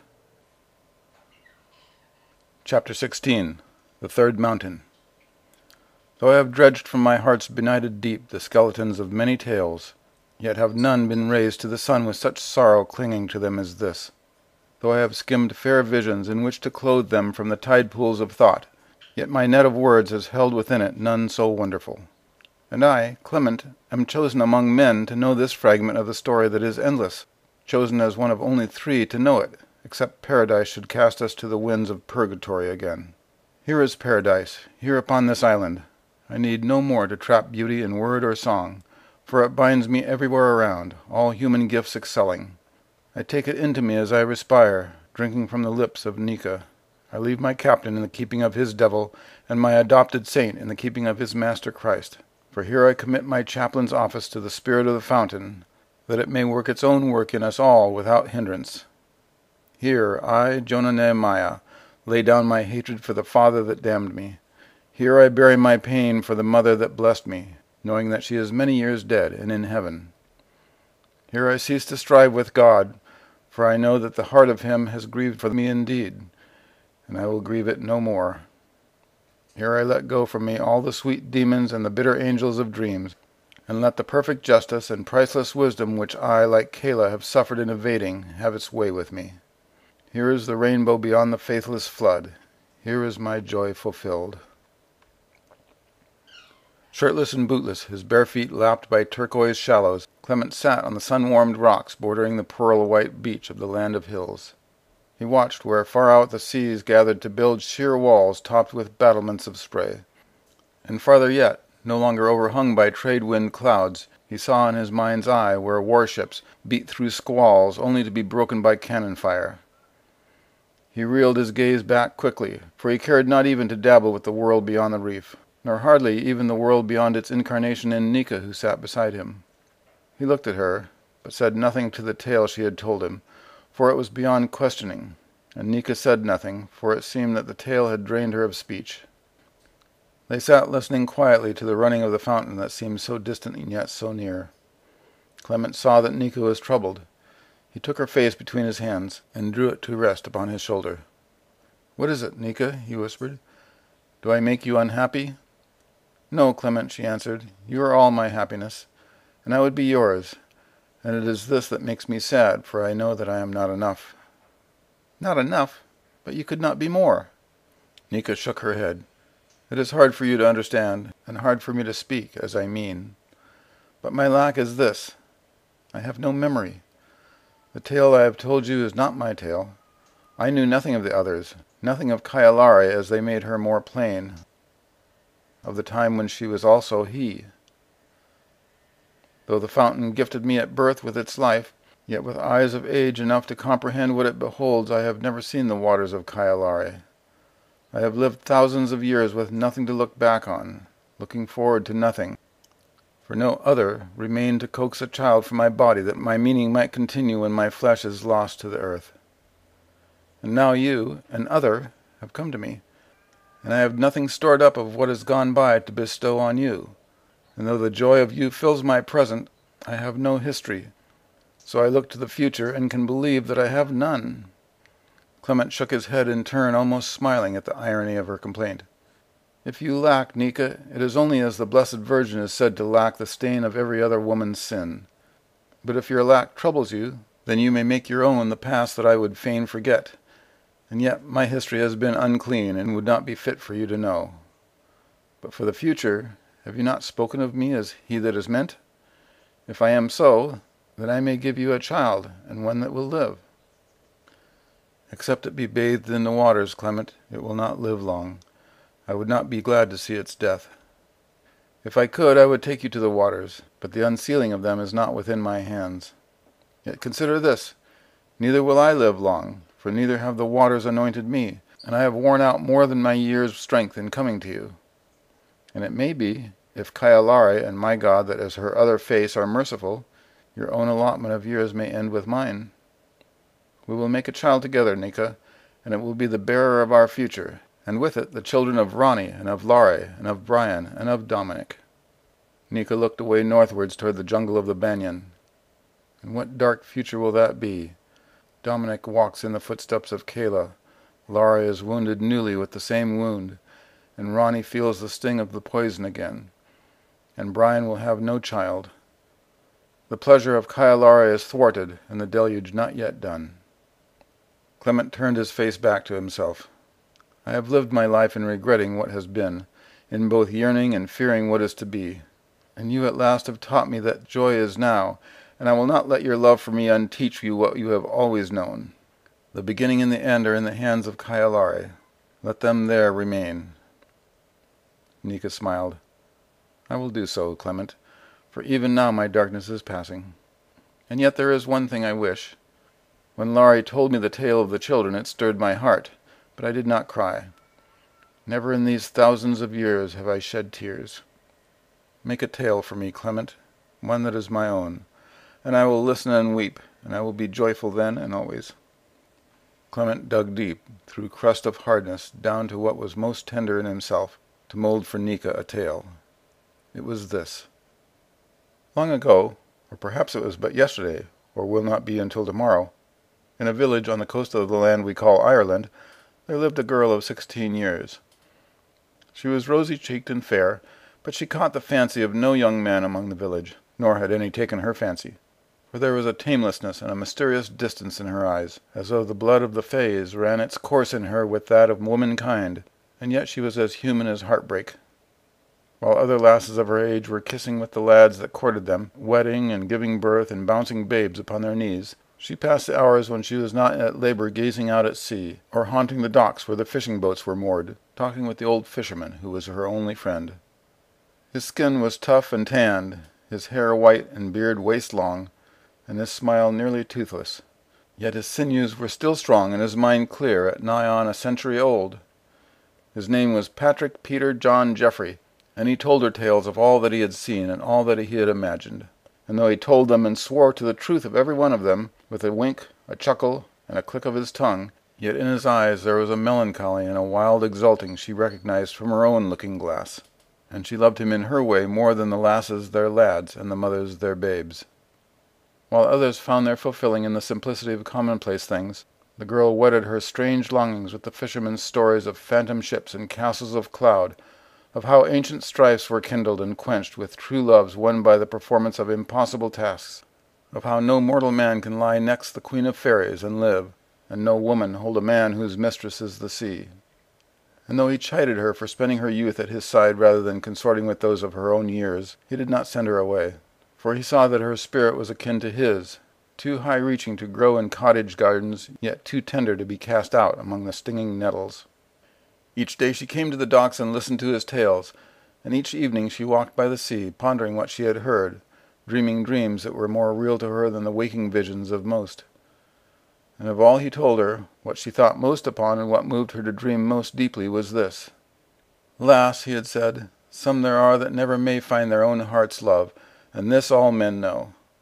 But it has been known by only a few, scattered through many lands and times, how that these solitary ones, if their yearning be deep enough, may meet with the spirits of their beloveds in visions or in sleep, though the miles or the years between them be never so great and ever unbreachable by human means. These visitations may be, but lest you yearn too quickly to be so visited, consider whether it is more painful to forsake all thought of the love between man and woman, and offer your heart to another cause, or to know that somewhere beyond seas or mountains there dwells, or has dwelt, or will, your soul's perfect mate, who through the tragedy of fortune may never be seen by you but in the fragile guise of spirits, which wake too soon to find themselves empty, may never share in the gladness of the hearth, or bless the cradle with sons and daughters that bear the stamp of both your features upon their face and the heritage of your cherishing in their hearts. Consider, and consider well, which is the harder choice, lest you pray for the vouchsafing of that which wounds you more deeply than you can bear when your prayer is granted. For myself, I believe with St. Paul that the solitary are happier if they abide with their hearts fixed on God. But there are those who cannot abide, who cannot help but that their hearts should go wandering. And the girl knew by the quavering in the fisherman's voice and the light in his eyes as he looked out to sea, that his had been the latter choice. She thought on this, when with the falling of the dark she stood upon the shore, and on one evening in early spring, the eve of the Ides of March, as she gazed out upon the waves, she saw far off a glimmering. A flush and a chill of piercing joy passed through and through her, and she stood perfectly still and watched as the glimmering drew nearer. At last she perceived that it was a ship, eerily illuminated as is no earthly craft. The very northern lights all hung about her sable sails. The ship was of terebinth, decked garishly with bespangled pennons that fluttered in the breeze. The spume-flecked waves flared ultramarine where her prow cleft through them, like some proud corsair fey and fresh from the plundering, as though she wielded Neptune's own trident. The ship drave on for shore, her cannons thundering. Forward straight and sure, as if drawn by an irresistible lodestone, she drave on, and the girl understood, in the wisdom of her soul, that it was herself for which the ship and the ship's master sought. The ship drave on for shore until presently it faded away into the darkness, and the girl beheld it no more. And she walked home to the house of her father with shivering skin and a heart full of pain. She said nothing of her vision to the fisherman, yet she knew that he sensed what she did not speak. The days passed ever more quickly between her labor, her sea walks, and the fishermen's tales. And then on an evening she was visited a second time. Due westward from the lonely beach where she roamed was an offshore island, on which never a man had set foot. And this island rose to a lofty peak at each end and sank to a deep-delved vale in between. As she stood on an evening beneath the summer moon looking toward it, there appeared between the peaks a third mountain, glowing with the same light beyond nature as had glistered the ship. Upon its crest stood a splendid castle, ornamented with fluted spires, fantastical traceries, and arabesque. Wrought it was in beryl and porphyry, and lanthorns shone out at every window, and as she beheld it, the same quivering of joy as at her first visitation running through her. From its turrets she heard a host of trumpets braying, and amid their noise a voice cried, "Hither come! Hither come!" And so it was repeated again and again, till trumpets and voice died to a whisper, and the castle on the mountain dissolved in the night. And the days passed, and the weeks, and again one night she was vouchsafed a vision. Yet it may be called a vision only for want of other word, for it was a thing not seen but felt. And she gazed out to sea where the ship had cleaved the waters, then turned to the island where the mountain had appeared with the home of her heart's desire on its crest. The voice that had bid her come hither pitied her helplessness, to heed its behest and come rather to her. It was as a melding of spirit and wind, invisible, but more palpable than the arms of any lover, and like those arms in its intent. It wound itself around her, bound her fast within its ghostly manacles, and dashed her to the sand, regaling her with caressings, as though her tears wet the beach at the touch of it. She wanted never again to rise from its prison of love. And yet at last, as she knew it must, as a highwayman ravishes a passing maiden for an hour, and leaves her with only the memory and perhaps the seed of his strange child. And the weeks passed, and the years, and ever and anon the girl beheld the growing glimmer of the ship, was bidden to come to the third mountain, and was ravished by the voice of a sleeping, dreaming lover from what land or time she could not know. And at last her visitations were her only holiday from solitude, for the breath of the old fisherman went out finally with the ebbing of the tide, and did not return. And she remembered his admonition to consider her choice, and she considered, and lo, she could not remember having chosen. And she understood that, after all, the choice had not been hers to make, but was made for her by another. Clement's voice died away, and Nika wept upon his naked breast, and he comforted her. And at last she said, "It was he that came to her in visions, is it not so, Clement?" "Who, Nika? Who came to her?" "It was the fisherman. He knew that his flesh must soon wed with death, so the spirit of him when he was young came to court her instead."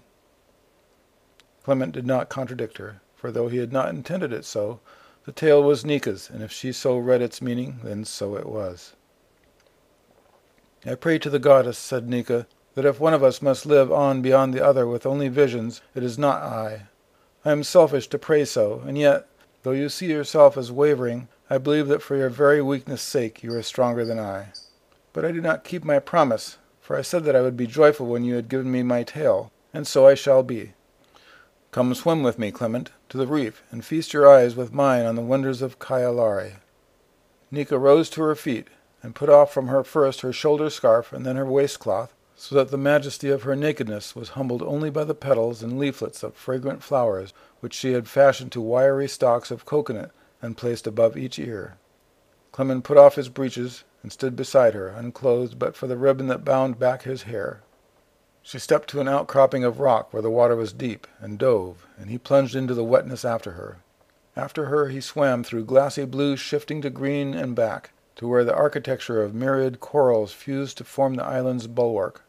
He saw the stinging fire corals, yellow-brown and tipped with white, the organ-pipe corals, inhabited by brightly colored worms with feathery tentacles, by polyps shaped like miniature sea anemones that clustered in sixes or multiples of six, by tiny octopuses, by starfish who by night perched atop the pipes, reaching out to plankton for food, horny corals, stony corals, the soft coral called dead man's fingers, the precious corals, the blue and the black, tree and slipper corals, mushroom and honeycomb, pink and purple and brick red, and beyond the corals the wonders of fishes. He saw the new that lies buried in coral sand, its spines hollow like the fangs of rattlesnakes and also poisonous, the tapatapu, orange and black spangled, the butterfly fish that makes lifelong marriages, the blue ulua, the lavender tang, and the ku-ta, scarlet and vermilion with large inky eyes and a dorsal fin carved seemingly out of red sealing wax. He looked on as Nika swam rings around the manta ray with its demon horns, the conger eel, the zebra and dragon morays. He watched as she water danced amidst fishes resembling lions, parrots and porcupines, unicorns and angels. He saw fishes that were incandescent, steel blue with jet stripes, and bellies of glistening silver white. He saw hosts of hermit crabs, huge and red and black and hairy. He bore witness to these and many wonders else of Kyalari's oceans, until at last Nika darted away from him, giving him chase with her superior speed along the eastern shore of the wild land of the south, where a leaning crag cast its shadow over the waters and turned them cold. Clement lifted his eyes to the crag that darkened Nika's wake, and he felt a sudden fear of her prayer to die before him, and he remembered for the first time since finding her his vision of the swordfish piercing him which he had seen just ere the honor-bound breached the island's reef. But the joy of Nika would not permit his brooding, for now she swam quickly to shore, pausing upon the blinding white sand, allowing him almost to catch her. Then, laughing, she sped northward along the beach, picking up shells one by one as she went. She scooped a cowrie into her palm, then a sundial shell, then a periwinkle, next a triton, a mitre, a Venus shell, and a tusk. Last of all she grasped a chambered nautilus, and with this she turned westward, running along the streams that ran among the hills. Soon she passed out of sight, yet Clement was able to trace her path by the shells she let drop one by one as she gathered them. He stooped to retrieve them as he ran, hearing her laughter far ahead of him, mingling with liquid music. Long after her, he came finally to the feet of the green cliffs of the Poly. He looked up and saw above him 3 peaks, a towering cascade of silver water hurtling from the crest of the central and highest. "The third mountain," he muttered, shivering. He heard the voice of Nika, muted nearly beyond his deciphering by the waterfall. It cried out, "Hither come, Clement! Hither come!" He laid down his burden of shells on the shore of the lake fed by the falls. Taking hold of tree roots that clung to the cliff's ledges, he began to climb, up basaltic rocks hung with parasitical plants, resting as he went in recesses damp and chill. An hour after the chase had begun, he stood beside Nika on the summit of the Poly. He stood where Kayla had stood pleading with Laurie and where the last wave had overthrown him. Turning from the waterfall, Clement led his chosen bride into the ring of ruinous stone, between whose pillars the powers of darkness would have tasted sacrifice had they been given time. He drew her down to the earth, drunk in the smell of blossoms in her hair. "Not here, Clement," she whispered, but he answered, "Here is the hallowed place of Kyalare, long unloved. Now, after the lonely centuries, let us sanctify it to her once again." Chapter 17. Shadow Across the Moon. "Mother of harlots, claw me numb," he breathed, wondering where he had heard the words before. His passion expended, he rolled away from her to lie upon his back, and gazed up to where the branches of the banyan splayed their shadow over the aftermath of his domination. It was a monument of power, this great tree, like the tree of the knowledge of good and evil. There was a majesty in the multiplication of its trunks shooting skyward like phalluses, and a malformation as of an image induced by drugs. He sensed the power in it, though he knew nothing yet of how to release it, for Ronnie had not told him. She had not told him how he reenacted an illicit history in preferring her above her sister Laurie, for Laurie had warned her in a moment apart from him that knowledge was a danger in his hands. Yet the seeker was not so easily to be turned aside, and Dominic let his eyes fall now from the banyan to the choicest of his lovers lying beneath it, with his sea-chest at her head. He saw how she lay fearfully still and not facing him, and he read a shame in her as after each time he had taken her. Shame was not for those whose selfhood was full grown, and he would teach her to forsake it by and by.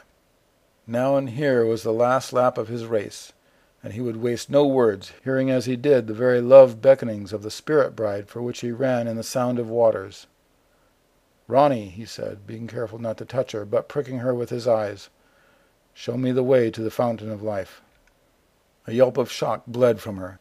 She stared at him with dilating pupils, his shade forcing her eyes to seek further for light, but she did not answer him. "Ronnie," he said again, allowing his fingertips to just brush her cheek. "Mine is the power, Ronnie. Did you think I did not know?" She shut her eyes wholly against him, but he massaged her lids open again. He blew his breath upon her lips. "Ronnie, show me the way." Ronnie whimpered like a dog that will abide its master's kicks rather than forsake him. "Laurie has forbidden me." "Laurie is nothing, a chip of kindling before the fire of you. Why would you obey her? She is the oracle, and only the false and shallow forbid discovery. I myself am an oracle. I have gained my gift at the hand of many adepts, and have surpassed them. I can gift you also with many things if you will. but only in payment for the one thing I ask. Give me what I ask, Ronnie, now, while it hurts but a little. I know that you are not strong." Ronnie's look was the same as he had seen in many women's eyes, a mixture of unwilling worship and hate, yet hers was more despairing. "No, Dominic, I am not strong. So I tell you that there are 2 ways to the fountain, and they are both impassable, and have been so since the long rain. I have given the thing you asked. Now ask me no more." "I have sought for the fountain for 13 years. It is not enough, Ronnie. Tell me more of the 2 ways." Ronnie looked away from him in resignation. "There is a way through the rock wall that bars the sacred peninsula. That way is forbidden to any but the oracles, though I myself walked upon it once by permission when the goddess led us to shelter from the flood. That way was sealed after the rain's end, and not even Lare knows any longer where to find the door." "And the other?" "The other is the way of the crossing, but it is cursed." "How so?" "Kate, a dark deed brought the curse. I would not name it. I saw those 3 who tried to cross. The skin of the first broke open where the waters touched him, so that in the end his flesh was one great wound. He not could endure the touch of other flesh, nor the water, nor of clothing, nor of his bed, and even the air against him stung him to misery. So he cast himself from a tree-top at last. The second went deaf and speechless, yet he was ever after straining to hear, boring into his ears with sharp sticks to open them, but the only sound that came was as of one choking. The third entered the waters only to his waist. His legs shriveled like fruit that drops from the tree and is left to lie in the sun. He pulled himself from place to place with his arms, digging his nails into the dirt. Even now I can nearly not bear the horror of it. Dominic, is it not enough?" "Soon, Ronnie. Is there then no other way?" "It is said that the forest pool is fed by the fountain, though its waters have not the same virtue. Yet many among the children have dived deep into it and can find no bottom, and no channel leading north and west. Even could one be found, no man could swim so far without breath." "North and west, and the way of the crossing, it has not been tried for these thousands of years?" "No, Dominic, but night approaches, and Lare comes here soon. We must go from here. Lare may give place to us. We will stay. Ronnie, for what deed was the crossing cursed, and who cursed it? Was it the goddess of whom you speak?" Ronnie looked at him bitterly, but she was spared from raking more words dry as dust from her throat, for Lare stepped out from behind, a clump of red ginger, to stand before them. Seeing them where they lay impeding the path to the banyan, she turned to leave. She was stopped by Dominic. "For what deed was the crossing cursed, Lare?" Lare's eyes upon Ronnie's were filled with disappointment. She touched the scar on her throat, but said nothing to Dominic's question, and was instantly gone. Dominic tasted the relish of the enormous weight of centuries of secrets ripe for his uncovering. "For what does she come here?" he asked Ronnie. But Ronnie sat silently shivering, and he saw that he could press her no further for now. It behooved him to wait, if only for a little. "For now, Ronnie, it is enough," he said. "As gift in kind, what would you know of me?" "Do you love me, Dominic?" Ronnie asked in a dull voice. Dominic's eyes narrowed. "Do I—" His voice trailed off in a laugh. "It is as I thought," droned Ronnie. Then, "Show me again what is in your sea chest." She moved aside so that he might have access to it. Dominic planted himself before the chest. Dusk came on as he lifted its latch, and a solitary bird lighted among the banyan's branches and began to screech. He raised the lid, expelling a wind hot and suffocating as the simoon of Arabia, which dissipated after a moment. He removed the coat of his uniform that acted as a covering to the chest's treasures. "What are these?" asked Ronnie, yet not as though she cared, pointing to the tarot cards. A second and a third bird joined their shrieks with the first. "They are used to forecast the future. Would you have me read them for you?" Ronnie shuddered. "No!" A dozen birds now screamed in the tree, with more alighting every instant. The air felt overcharged with energy, and was tainted with a mephitic smell, like that of scum floating on the surface of a pool. "And this?" she asked, touching the heretic's Bible. "It is a book of lies, yet one may turn them outside in to reveal the truth. A fork of lightning, followed by no thunder and no rain, rolled dusk backward to day. Dominic looked up and saw the light flaming upward from the trunks like St. Elmo's blue fire atop the honor-bound's mast. The banyan swarmed so thickly with feathered life that no twist of a branch remained for more to perch upon, and the caterwauling of it became deafening. Dominic cursed the birds, not able to hear above them what Ronnie asked him next. Instead, he read her lips, and in answer lifted from the chest one fold of the hibiscus net. Beneath this, all things that possess spirit must show their true shape. Crying out suddenly, he pulled his hand away, letting the lid of the chest clap shut, leaving the coat of his uniform outside upon the ground. He pressed his eyes closed and opened them again 3 times in succession. It seemed to him that his hand beneath the net had appeared not as a hand, but as... With the full falling of night, the birds fell silent in chorus, but he could hear their wings still fanning the air to frenzy overhead. "Would you wear it for me, Dominic?" asked Ronnie, fingering the coat. "No, Ronnie, it is a garment of disgrace, and the girdle of your people pleases me much better." "May I wear it, then?" "No, it would not be fitting." Then reconsidering, "Yes, it does not matter." Ronnie put the coat around her shoulders. Though the night had not been cold, her shivering ceased. "What is written upon your vessel?" she asked, her voice drifting as though she talked in sleep. "Its name, the honor-bound." "What is honor?" "Honor is—" But before he could define it, she asked, "What is Mariel?" Now it was Dominic's turn to shiver. "Damn my dreams to hell," he rasped, clenching his teeth. Then, "Mariel is the name of a woman who was mine long ago." "Did she bear a child to you?" "Yes, a bastard." His teeth were beginning to ache with clenching. He wanted to strike Ronnie as hard as he struck Laurie at her prophetic utterance, but he did not wish to so forfeit his control, for he needed all of it now at this tilting point of fate. The color of Ronnie's skirt and shoulder scarf galled him where it showed from beneath his coat as entirely as the bitter blue of Laurie's eyes, scarlet. "She bore a child to you, and yet you left her?" "Yes. Why should the child make a difference?" This one among all women he could never love as daughter. Ronnie's voice grew yet more distant, and with it her eyes. "I knew a man who thought he cared for children so much that he committed sacrilege to save them, and yet I saw at last that he cared nothing at all. Is it not strange how our hearts deceive us?" She did not wait for Dominic to reply, but, her tone changing suddenly, said, "There is nothing you can teach me, Dominic, for your heart is empty as far inward as I can reach, empty as is my own. Yet it may be that you can make me forget how empty for a while.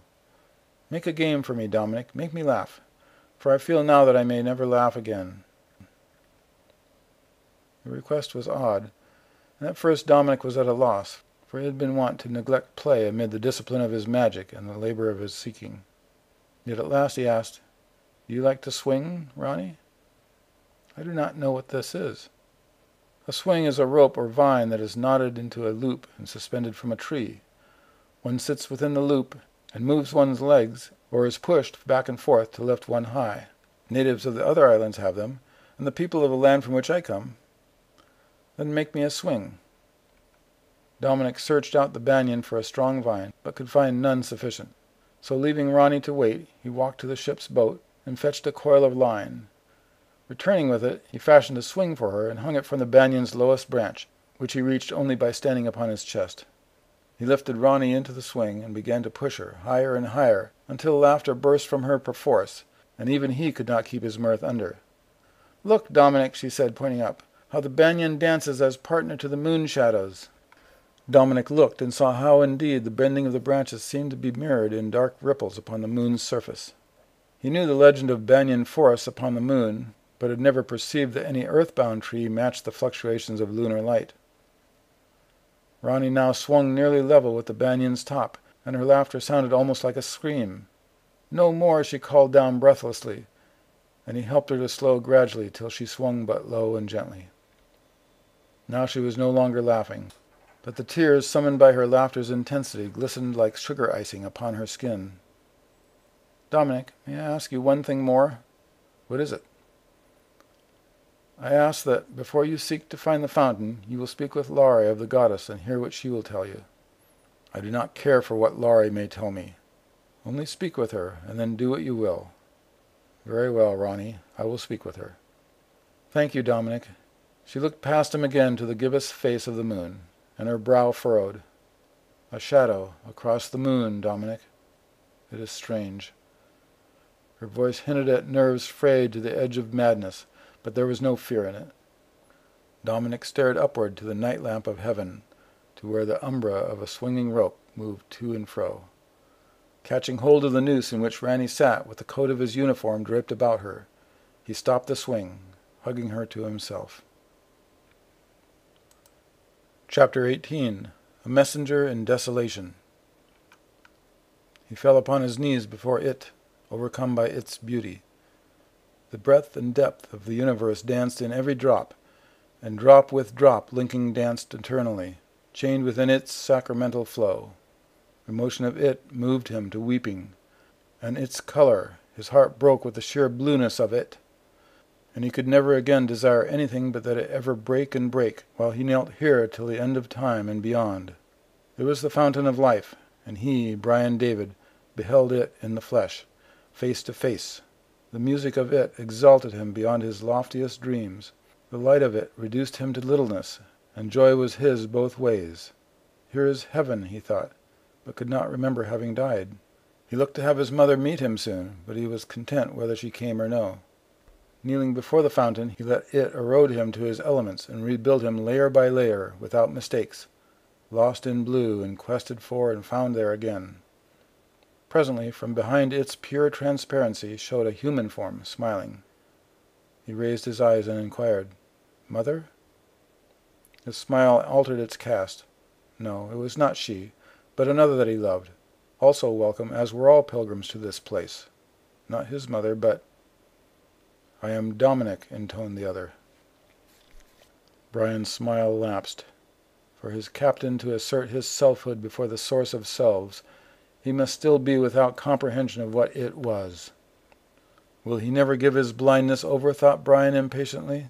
Then he thought to wonder how impatience or an unregenerate soul had come to be in heaven. Then he wondered whether indeed this were heaven, but only— "I am Dominic," Captain repeated, taking up the smile that Brian had let fall. Brian shivered to see how it hung upon his face, its angle queer and its fixity unnatural. Faced with it, the fountain seemed to flow slower and dimmer. "You are nearly nothing, Captain," Brian countered. "More nearly all the time. But kneel here next to me and you might be—" "I am Alpha and Omega, the beginning and end," croaked Dominic, and began to laugh. Brian felt faint at this blasphemy, and at the laughter whose horror was somehow even greater. He felt suddenly sick, as though he must vomit the horror out. Then Dominic reached into his sea-chest, which had stood at his side, unnoticed by Brian until now, and pulled its contents from it, abomination by abomination, and threw them into the water. "No," cried Brian, "you are defiling it." But the captain continued heedless to toss scorpion after flailing scorpion into the fountain. "I've been deceived," wept Brian. "This must be hell." "No, Dominic, no," he cried once more.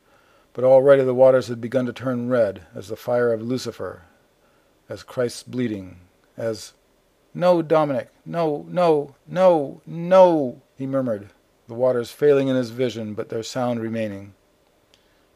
He felt a gentle hand upon his cheek. "Mother, bless all the saints that you have come at last." He opened his eyes and looked hazily into the eyes of Laurie, and then more clearly beyond them to the blue sky of new morning. He raised his head, flexed his fingers at the ends of his cruciate arms, and sat up. Waves lapped peacefully against the sea-smoothed lava rocks near to where Laurie and he had made their bed with the down of thistles for their pillow. He drew a deep breath of the salt fresh air, and was restored to happiness. "You were dreaming, Brian David," said Laurie, smiling at him. Brian shuddered. "Aye, a nightmare. I would not dream that another time. Dominic was— No, I'll not pass the horror along to you. Your shirt is soaked with sweat." Laurie helped him to remove the voyage-worn shirt, rinsed it clean in a tide pool, and laid it out to dry in the sun. Turning back to him, she half knelt beside him, running her fingers tenderly across his back. "These scars, Brian David, so many. What made them?" "My father made most of them, when I was a child. I have not looked in a glass for so long I had forgotten that they were there." They must have pained you very much when they were new." Brian turned full face to her. His own fingers traced the scar across her throat.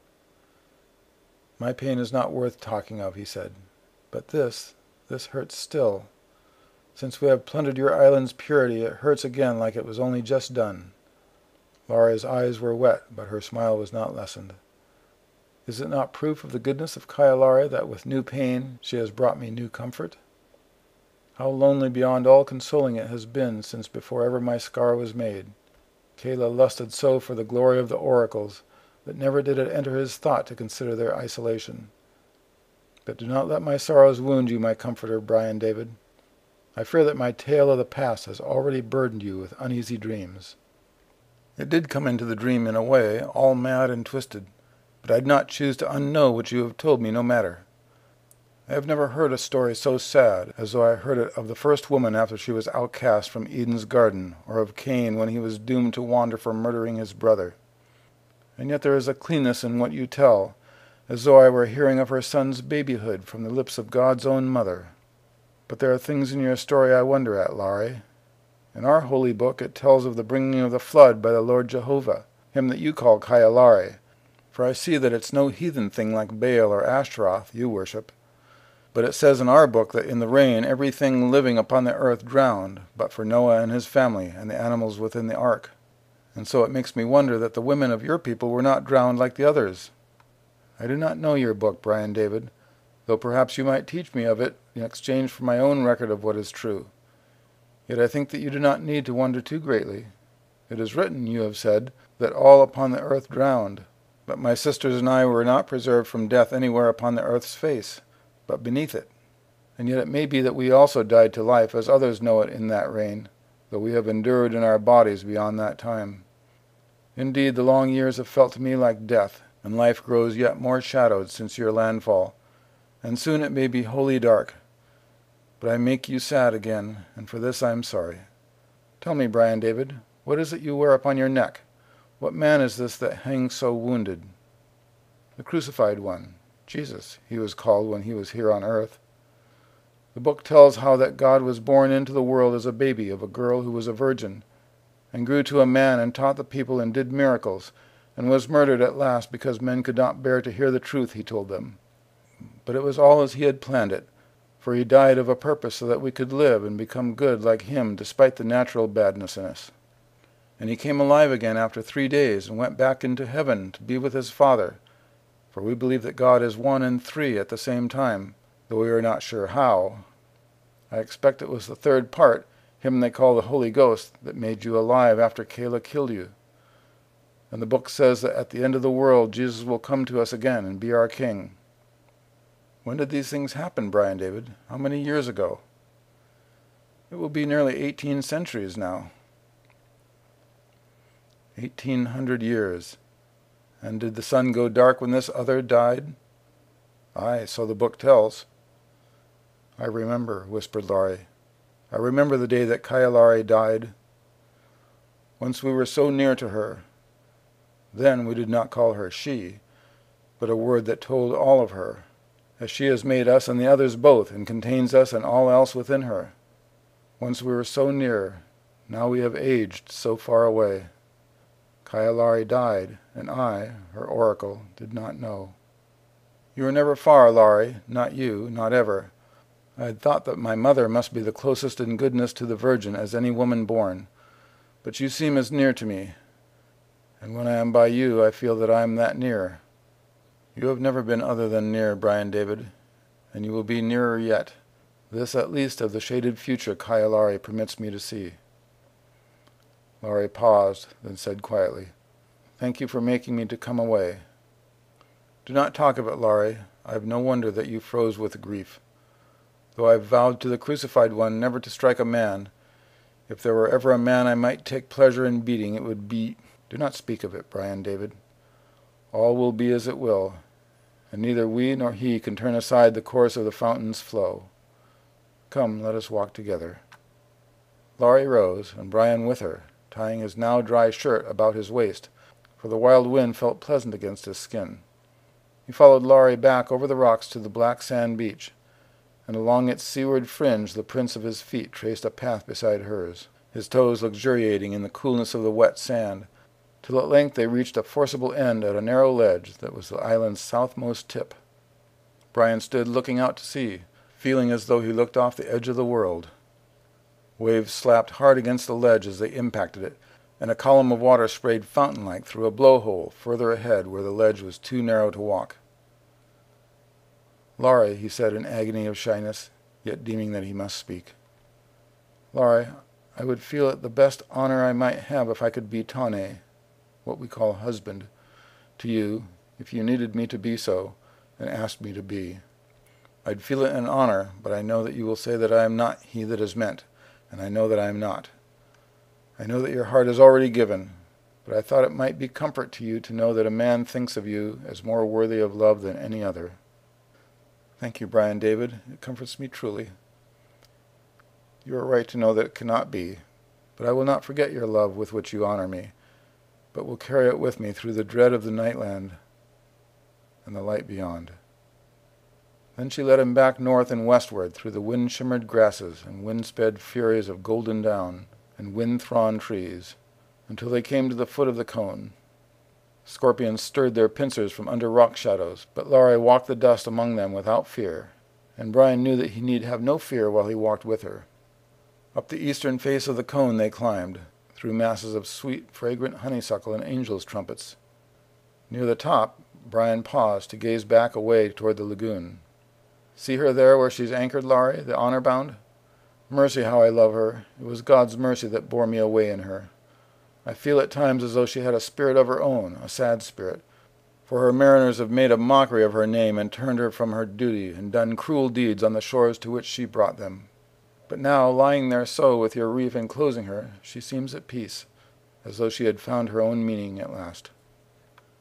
"How you return the spirit's clear sight to me, Brian David. The wooden lady. I have seen her before, once in a vision long ago." Laurie took his hand, and they continued on to the rim of the cone. Together they cast their eyes downward into its womb of flame. "The lake of fire," muttered Brian, "or maybe God's glory, seen by those who have got no eyes." "Brian David?" "And I saw a new heaven and a new earth," Brian remembered. "For the first heaven and the first earth were passed away, and there was no more sea. I cannot imagine a world as beautiful without the sea, can you, Laurie? And I, John, saw the holy city, New Jerusalem, coming prepared as a bride adorned for her husband. And I heard a great voice out of heaven saying, Behold, the tabernacle of God is with men, and he will dwell with them, and they shall be his people, and God himself shall be with them, and be their God. And God shall wipe away all tears from their eyes, and there shall be no more death, neither sorrow nor crying, neither shall there be any more pain, for the former things are passed away. And he that sat upon the throne said, Behold, I make all things new. And he said unto me, Write, for these words are true and faithful. And he said unto me, It is done. I am Alpha and Omega, the beginning and the end. I will give unto him that is athirst of the fountain of the water of life freely. He that overcometh shall inherit all things, and I will be his God, and he shall be my son. But the fearful and unbelieving, and the abominable, and murderers, and whoremongers, and sorcerers, and idolaters, and all liars, shall have their part in the lake which burneth with fire and brimstone, which is the second death. What words of joy and fear are in your book, Brian David? And now I hear that your people know also of the fountain of life. We baptize our children in holy water too, though the life it gives is not as with you, but only in their spirits. Even Dominic felt that water upon him once, though he has nearly scourged all the mark of it away by now. I fear for him, Laurie. I do not fear any more for Clement, for like the honor-bound he has found his peace. But Dominic and his sorceries, fire and brimstone. For all his wickedness I love him, Laurie, for he saved me from death, and my purpose is bound to him. I know it again every time I read the words over that my mother wrote to me as she lay passing from this world. If I could, I would offer myself to the fire in Dominic's place, but the crucified one did that already, and Dominic despised the favor, as he despises your pure, wise love that might save him if anything could. Man that is in honor and understandeth not is like the beasts that perish. I thank the Lord that made me, that he made me simple-minded and plain. Dominic's mind is a curse to him, and his beauty in the eyes of women is a plague. Yet for all his great gifts he is a fool. cleaving to a woman not his, like King David cleaved to Bathsheba. If he knew that story, he would know that the child David begot of her died. The first child, that is, for King Solomon was the second, and God blessed him. If Ronnie should see another child die, I think she will not bear the burden of it living. Lest you judge too ill of her, I believe that her sin in this is but a little. For Kayla killed her heart long ago, and Dominic is hardly more kind. I have sought to help her, but though she honors me, I remind her of her shame, and how much more now than before Dominic's coming. It may be that there is no lasting healing for her, but in the hands of Kayalari beyond death. But look there, by the western shore. There is one for whom I fear that healing has not come. If you think upon my story, you will know his name. Maku, Kayla's brother, said Brian, staring in skin-prickling awe. Then, surveying the desolation that extended from the westward rim of the cone to the sea, he asked, "Could we walk there, where the fire followed him, Laurie? I feel that there might be a cleansing in it somehow. The dread of what Dominic will do creeps about me so close." "I feel it also, Brian David. Alas, that Ronnie has given to him knowledge against my counsel. His hand reaches deep into the shadows of Po, and who but the goddess can know what it may draw back?" Down the charred, flower-naked face of the cone, and along the dry bed of the volcanic ocean that hounded Maku to destruction, Brian traveled with Laurie in the safeguard of his arm. Past lava flows that lay hardened in coils like sable rope, frosted over with silver lichen, around lesser cones from which fumed sulphurous gases, and among branchless trunks whose pattern of fire had petrified even as the tree turned to ash. By brackish pools and over carpet of cinder where beetles gnawed through solitary stems of blossoming life, through the desert of Kayalari's wrath, they journeyed to meet the bitter monument, bitter as the salt pillar that Lot's wife became, the ghost of Maku where it stood prisoned in a shell of himself that perhaps burned him still. They walked in desolation, finding an inexplicable comfort there, for they were not left to walk it alone. When they came to the shore, Brian said, "I was born for a purpose, and you are left alive for one, far longer than any of your people have been left living. Maybe our meanings are not for us to know, but we can will to mean them no less, for God promised mine to me through my mother, and Kayalari through the shark promised yours." He paused awkwardly. Then gently he added, "Laurie, it may be that Dominic has left his child in you already, whether he willed it or no." Laurie looked away at this last and said nothing to it, but she answered, "The messenger of the water, so many ages ago it bore me upon its back, and yet its words are not fulfilled. Among what far distant seas must it now roam? But it is here, still in your own lagoon, Laurie. It was the shark that opened your reef to the honor bound." The blue eyes of Laurie came alight with strange expectation. "How well do you swim, Brian David?" she asked. "Well enough, I believe. My lungs are not wanting for strength, if there are some more graceful." "There is a tube of lava made when the crust of a floe cooled to hardness, while a molten stream ran still within. See where it opens there yonder? It reaches to the rocks of Hearing just before the crossing. For most of its length its upper part holds air, though there is a stretch where it sinks low and is wholly filled with water. I have not swum through it for many years, 5 centuries at least, but I desire to do so again. It is the nearest way to the rocks, and I feel I will be wanted there soon. Can you swim with me, Brian David? It may be that it will be hard for you without light, but I have known what it is to be blind, and it does not frighten me. If it is your wake I follow in, Laurie, the dark will not seem dim." Fountainward from the corpse of Maku they crossed to the tube's opening over memory trails of ravaging flame. Brian stooped low behind Laurie to enter, wading through shallow water, and soon he swam in deep water after her, with the lamp of the sun left far behind. He heard her cleaving the water before him, but did not see her, for the darkness was complete, and the water cold. He followed in her wake until it seemed to him that he could not remember what light was like, though he suspected that they did not journey far, as men count distance, who have landmarks to cheer them on their way. After a while his limbs began to feel numb and weak, and his breath came hard, for the air was stale. A dread of being trapped stole over him, a dread that Laurie would lose him, and that he would be turned around in the blackness, never to find exit nor opening again. This is what it is like to be Dominic, he thought. It is to spring this trap that he strives so fiercely for the secret of power as he misapprehends it. God help him, he prayed. Then, feeling his dread drain from him, though I walk through the valley of the shadow of death, I will fear no evil, for thou art with me. Here's where the tube sinks, Brian David, Laurie called back to him. Breathe deeply and swim straight. The tube has no more turnings and ends soon. Brian felt his head hitting against the tube's ceiling. He filled his lungs to the utmost of their capacity and submerged himself wholly. He urged himself forward with all the strength in his arms and legs, expending his air as gradually as he could, and yet at length it seemed that his strength was not enough. He began to be confused about which way was forward.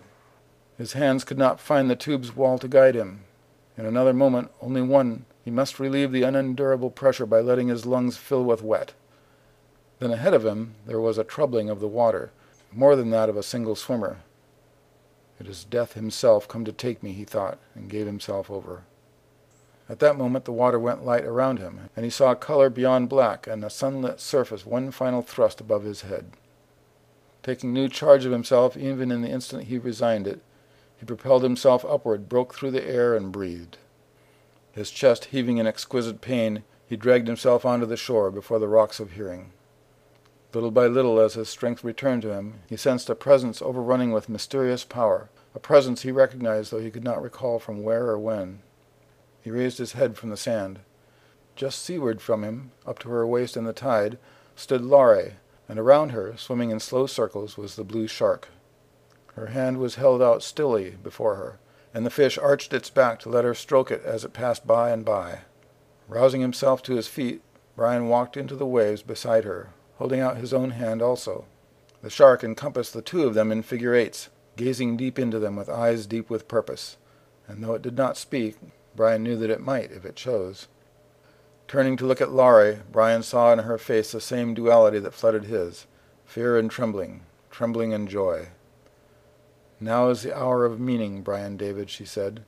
"It is the beginning of what is to be, for you and for me, and for all upon the island that are meant." Then from the face of the rocks of Hearing that looked toward the rainforest, Brian heard the voice of Dominic, crying out Laurie's name. Chapter 19. Her Majesty. In praise of Kyalare must I sing, laud I will the wellspring of the waters, crowning my heart's fire-anointed king, to blaze the most high queen among her daughters. In honor of the warrior lord I serve, as squire my battle hymn shall I intone, for he has lavished love without reserve, to arm my will to yield to beauty's throne. Power with pity, grace with truth, have warred beneath their sundered banners to prolong the wounded centuries. Now by faith's accord they wed upon one peak. So sounds my song to bless the truth of her and him in me, his might resolved within her majesty. In praise of Kyalare must I sing, laud I will the wellspring of the waters, crowning my heart's fire-anointed king, to blaze the most high queen among her daughters. In honor of the warrior lord I serve as squire, my battle hymn shall I intone, for he has lavished love without reserve, to arm my will to yield to beauty's throne. Power with pity, grace with truth have warred beneath their sundered banners to prolong the wounded centuries. Now by earth's accord they wed upon one peak, so sounds my song to bless the truce of her and him in me, his might resolved within her majesty.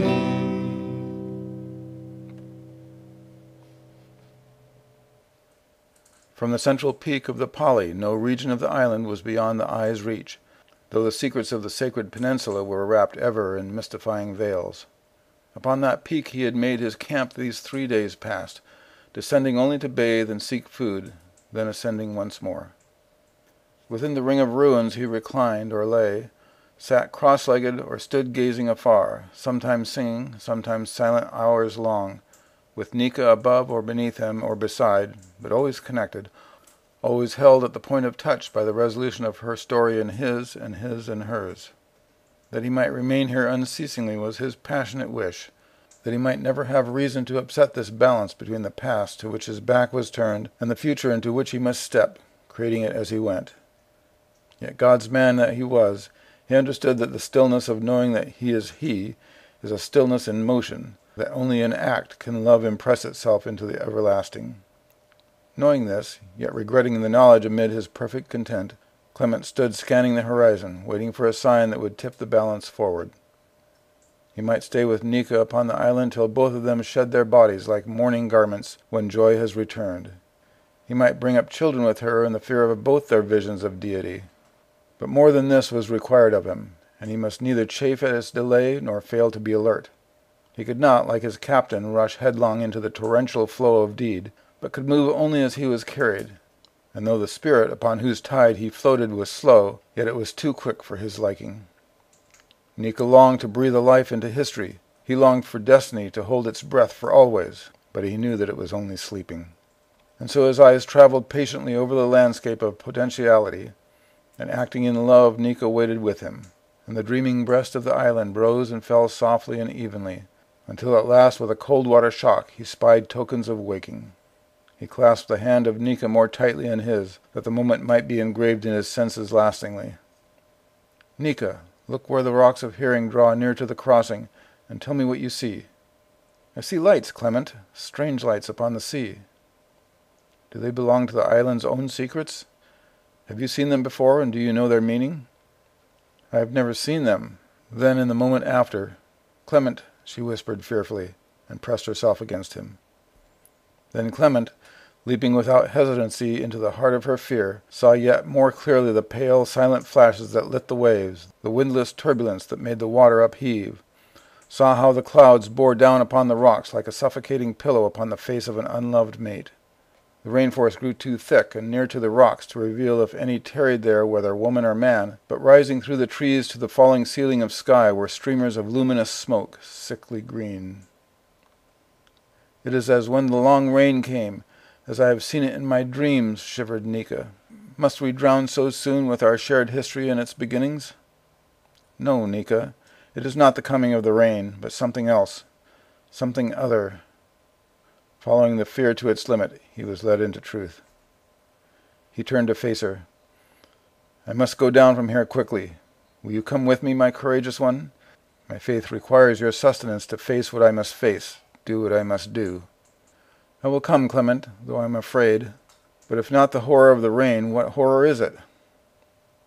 "It is Dominic. 3 days have I awaited the lifting of his hand, and now at last it is he." Then swiftly they left the ruin ring, and climbed from ledge to downward ledge alongside the thunder of the waterfall. Then speedily they put the hills and streams behind them, and flung their lithe bodies into the surf, hugging the shoreline northward to the lagoon. Then in haste, stopping only to drink, they traversed the rainforest, and emerged from it through choking green billows at the eastward face of the rocks of Hearing, just before the crossing.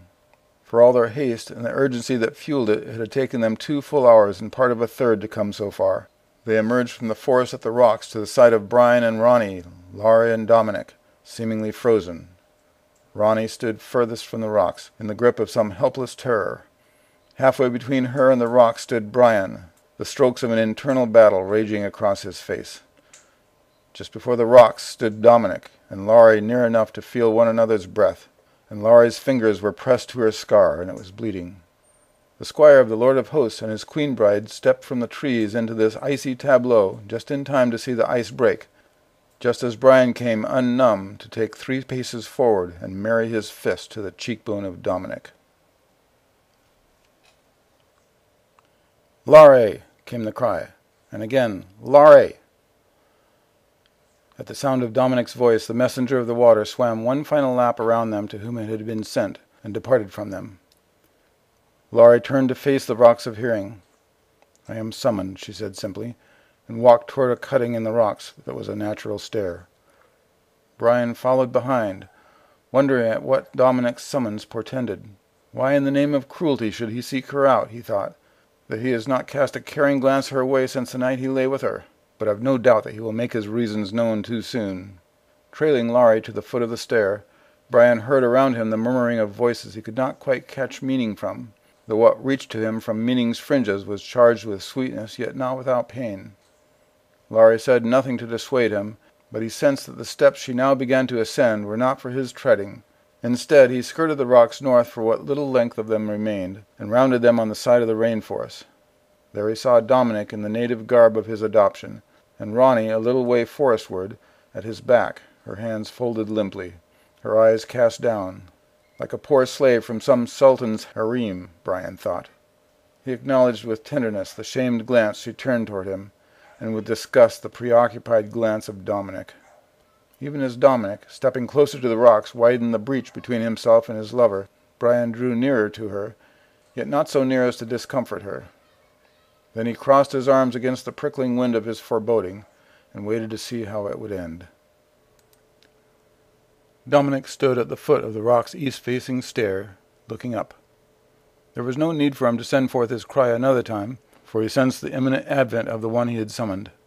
In another moment he saw her, flaring up like a beacon upon the topmost step which east shared with west, her eyes bluer and more rarefied than heaven's breathing, blue as the whole weight of the sea, and more deep. Dominic lifted his hands as a priest lifts them before the altar, but the gesture was laden with condescension, as was his voice when he said, "As a seeker of the knowledge you hold, I salute you, oracle of the fountain. Will you not come down, that your bounty and my lack might encounter more nearly?" He felt Brian's eyes upon him bristling at the arrogance of his feigned humility, but the eyes of Laurie betrayed no offense. She descended the stairs at his word, until at last she faced him closely on level ground. Despite his rejection of her as concubine, he was impressed by her bearing, for he had looked to see that meeting his gaze should cause her to wince or blush, with shame or with hate. She did neither of these things, though he sensed emotion in her only mastered by a discipline of spirit complete as his. Her words might have been spoken to any seeker of her wisdom. "I am the fountain's oracle. What would you know of me?" "For myself I would know nothing, but my woman bids me hear from your lips something of the power you profess to serve, one Kayalari, if I have the name aright. And as my search has much to do with unseen powers as they act visibly, I have consented to listen and to weigh what you say as it has use for me. So then, Laurie, tell me of your goddess, and of why my purpose should acknowledge her."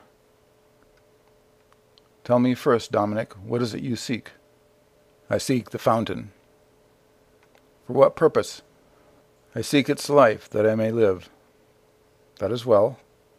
"I seek its spirit, that I might breathe it into myself." "That also is well." "Then set me on the path that leads to it." "I cannot." "Then you are not its oracle.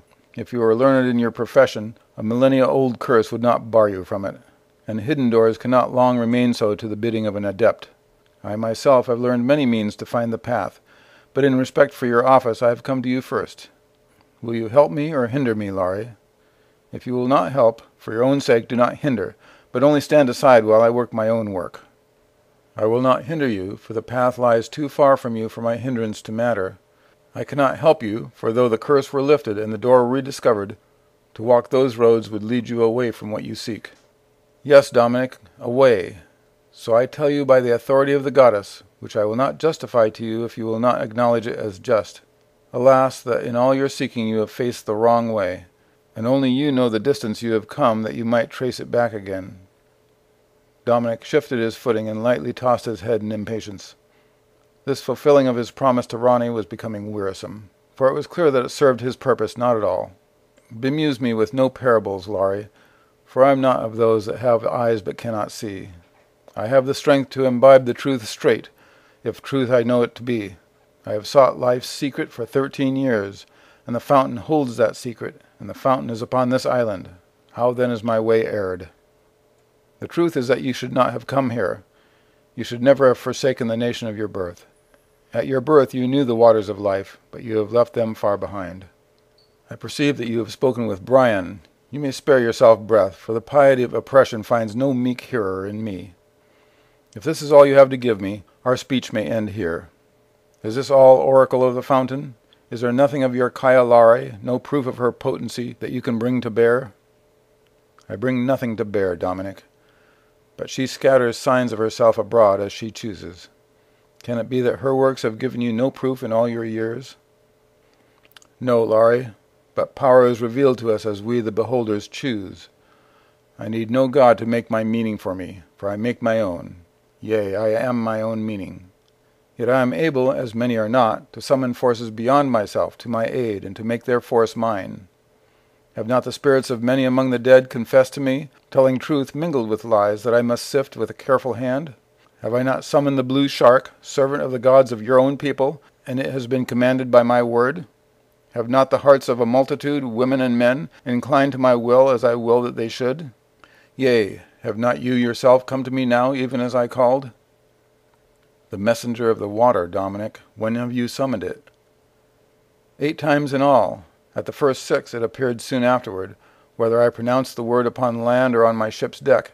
Yet its vital energies must now be waxing dim. For I summoned it yet a 7th time when I entered again into the waters of Polynesia not long before our landfall, and I repeated the word a quarter of an hour past as I stood at the crossing, but it has not come." Then Dominic saw that, all unwittingly, he had said something to shake Laurie to her foundations. "You have summoned the shark, and it has not come? It has not come? Truly the goddess shows me her hand in a way I cannot understand." She fell silent for a moment, then continued more steadily. "When you summoned it, and you say that it did appear, did it speak to you?" "Yes, many things," Dominic lied, a part of him regretting the departure from verity, the other recognizing the expediency of giving his antagonist an answer that made her uneasy. "But the shark that plays messenger to the island gods plays no part in my present concern, for I have come to the home of the fountain of life without it. Again I ask you, Laurie, is this all you will speak to me, and must I now work alone?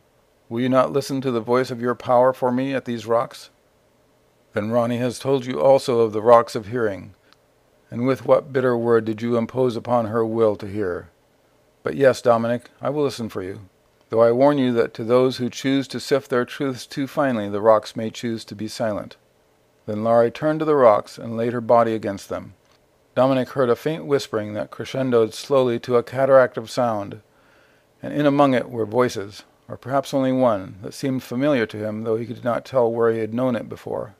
He watched how the limbs of Laurie quivered as the voices possessed her, as conduit to their revelations, and his eyes glittered with that peculiar lust that all practitioners of magic know. He wondered if he had not dismissed her in favor of her weaker sister too soon, for surely in her the incubus of the secret had left many a seed, though she had smothered them in the swaddling bands of a passive conscience and turned their masculine force effeminate. He wondered if he might not yet make some use of her. The voices trickled away, releasing Laurie to turn back to him. Her face was drawn, and she seemed unwilling to speak. "Speak, oracle of Kayalari," said Dominic. "Were the rocks mute, or what says she to me, an alms-bearer at her gate?" "She says," replied Laurie softly, "that as you approached her as a seeker of truth, she made haste to speak to you, even on your first night upon her island. She says that it would be long before you hear her voice again, for when she spoke to you, you struck her into silence, which she only now breaks to you that you may know the reason of what is to come, that in sooth it has been summoned of you by your own hand." Then the spirit of warfare rose up in Dominic, but there was no heat in it, only a calm acceptance of the gauntlet she had flung to him as he perceived it. He breathed deeply to ready himself for what he meant to do, looking into Laurie's eyes all the while. He rolled the taste of their blueness around upon his tongue, and he hearkened toward the sucking of their strength into his own, already mighty. It would not come quickly, and he was glad, for the trophy of her conquered majesty was worth a struggle of many moments. He might have issued a formal challenge of one adept to another, but he suspected that she would refuse it, and so he said merely, "I will show you my hand, Laurie," and he reached behind to his pigtail and slowly unbound his hair. As his fingers began the unweaving, he had a wayward wish, fleeting instantly as it came, to draw her head downward and crown it with a kiss like an angel's teardrop falling from on high. Then the white flag that held his assault in check was lowered, and gazing still into the eyes of his enemies, he began the spell. Laurie felt the force of the wave he directed surge toward her, knowing that it was already too late to turn it back. She did nothing to brace herself against it, but only committed herself to the mysteries of the goddess that moved within it. Her speech with Dominic had been fraught with pain, but since being visited once more by the messenger of the water, her sense of a meaning surely coming with or without her participation, cradled all things, including her hurt, in its hand. She thought of Dominic and the shark, and how the will of Kailare worked even through his willfulness, of how generously she came at his bidding because she herself had bidden herself through him. Then her thoughts began to drift, for the tide that rolled from his darkling eyes lifted her off her feet. Had she known the story of Samson, she might have perceived the significance of his letting down his hair, symbolic unsheathing of power, inviting her to do the same. Not knowing, yet the act worked in her strangely, for with his hair unbound, the resemblance of Dominic to Kayla was wrenchingly, terribly strong. Nearly, very near, Laurie thought as the tide began to carry her. And yet, it was not a difference of the flesh, though Dominic stood only half a head above her where Kayla had towered far over her. The voice, though drawing closer to the difference, did not contain it, though in Dominic the resonance of Kayla gave way to a childlike hesitancy, belying the authority of his eyes. Very near, yet still far enough, but then she could consider it no more, for the hands that held her aloft, hers yet not her own, slipped from their mooring of foam and were pulled under. The wave ran far over her head, yet even in its depths, and there especially, the waters of the fountain were merged with it into the extinction of her fear. Soon she was drowned, but she sought no exit from Dominic's eyes, but only knew him utterly as he could not know her now and might never, knew him moment by moment, and for all moments, for whatever purpose was purposed. She realized vaguely that the elements of air, water, and fire were aroused by that knowing. She sensed distantly that the eyes of others looked on their intimacy and saw something else, that Dominic himself saw her burial in him as a struggle for life, her yielding as resistance. She sensed that time passed, though she could make no measure of its passing. At last, with curious reluctance, she rose without striving to the surface again. Yet she could not begin again to breathe, for she had been immersed for too long. Then a breach opened in her to aid her, and she felt the breath pour into it.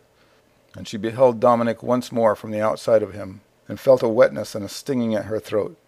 Putting her fingers to it, she found that her scar had broken apart, and that it bled. And the gift of her blood to him was as the gift of her maidenhead had he cared for it when it was his, though she knew that he had summoned it forth only to prove his supremacy and to make her cry. From the few steps' distant vantage at which he had watched their exchange, Brian had alternately despaired at the pride of Dominic and hoped wildly for its melting in Laurie's love. He had not understood what the rocks had spoken through her, yet he sensed that Dominic understood perfectly and had been pierced to the heart. But extracting that deadly shaft as though it were a harmless splinter, Dominic had unbraided his hair, and then, rams locking horns matched too equally, the altercation began, and Brian bore witness to the most strange spectacle of his full young life. Neither Laurie moved nor his captain, but only stood drinking in each other's gaze, while the time flowed into an hour, 2 hours, on toward 3. Spiraling outward from them as center, nature thrashed like a beached fish in its air-drowning throes, eldritch lights emanating from their dueling, orbs to dance upon the waves, and the waves stretched to thin peaks and hung in suspense for minutes on end before crashing down. The sky was muffled in the wool of slaughtered lambs, falling like snow through the fingers that sheared and butchered till his lungs were sore with breathing it. Green smoke, glowing like foxfire, coiled around the sorcerer captain and his archangelic adversary, and lengthened to snake among the green of the forest. Then, when Brian thought he would swoon with his awe and Ronnie with her fear, amid the lowering sky above Dominic and Laurie he saw other forms, ghostly and huge, the form of a warrior before all others in prowess, and a queen above all queens in regality. The queen, though in her hand hid an invisible weapon, did not reveal it, but bowed beneath the warrior's fury until she lay at his feet, and the warrior placed his foot upon her neck and lifted his own bloody weapon high. Brian cried out for grief, and yet it seemed to him, even in his grief, that the victory was the queen's, though whether her majesty were that of the fountain's oracle or a queen higher still, he could not be sure. Then the ghostly giants were before his eyes no longer, and the elements rested from their uproarious bacchanal. Laurie stood facing Dominic, looking into his eyes, and he into hers, and her throat was bleeding, and her fingers touched her blood as though it were a thing she had never felt. Though he could not interpret all that he had seen, Brian understood simply what Dominic had done.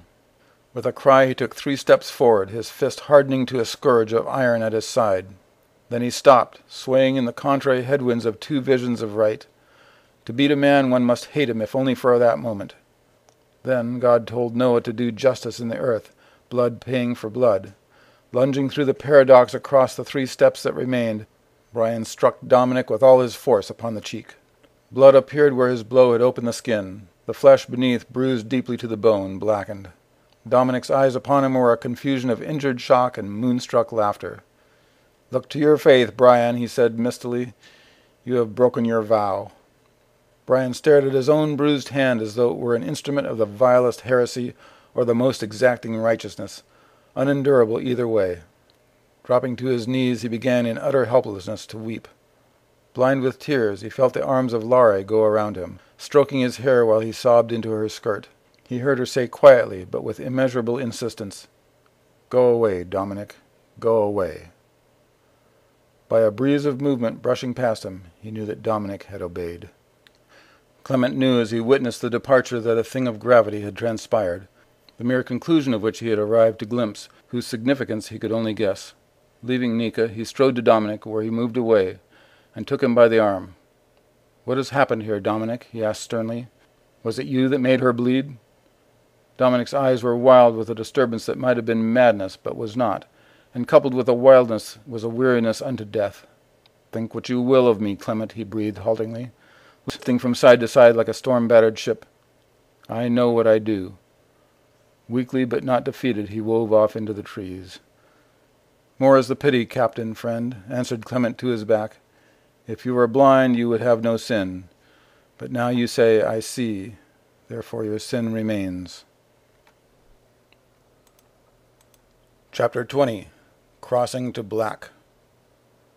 On the morning of the day after, Clement and Nika, Brian, Ronnie, and Laurie met in the place of jubilation to break their fast together.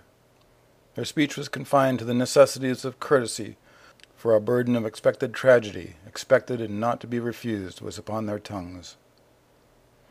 The bond between them was as a bond between all lovers of one that lies dying, or between those who in a common cause are preparing to face death.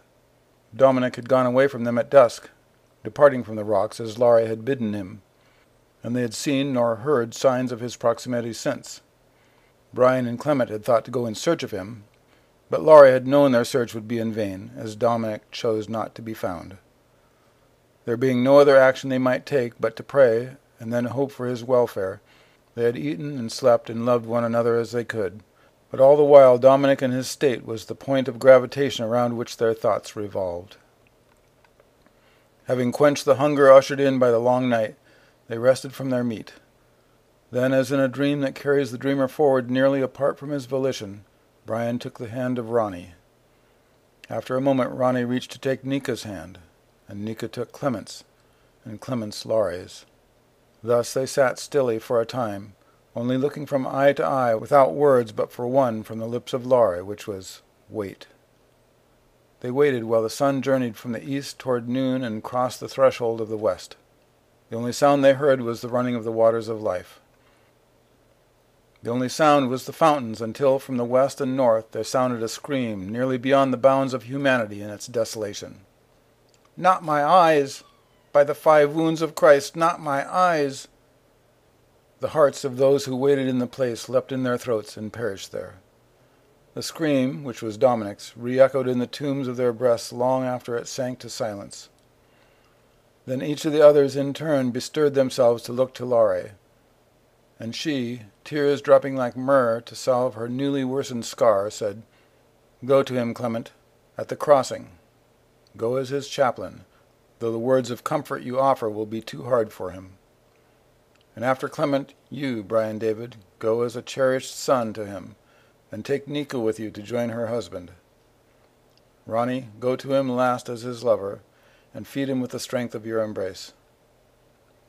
Clement, weeping, released her hand and rose up to lead in doing her bidding. "You do not come with us, Laurie?" Laurie clasped his hand briefly again. "Dominic and I may never more meet, except he will come to me."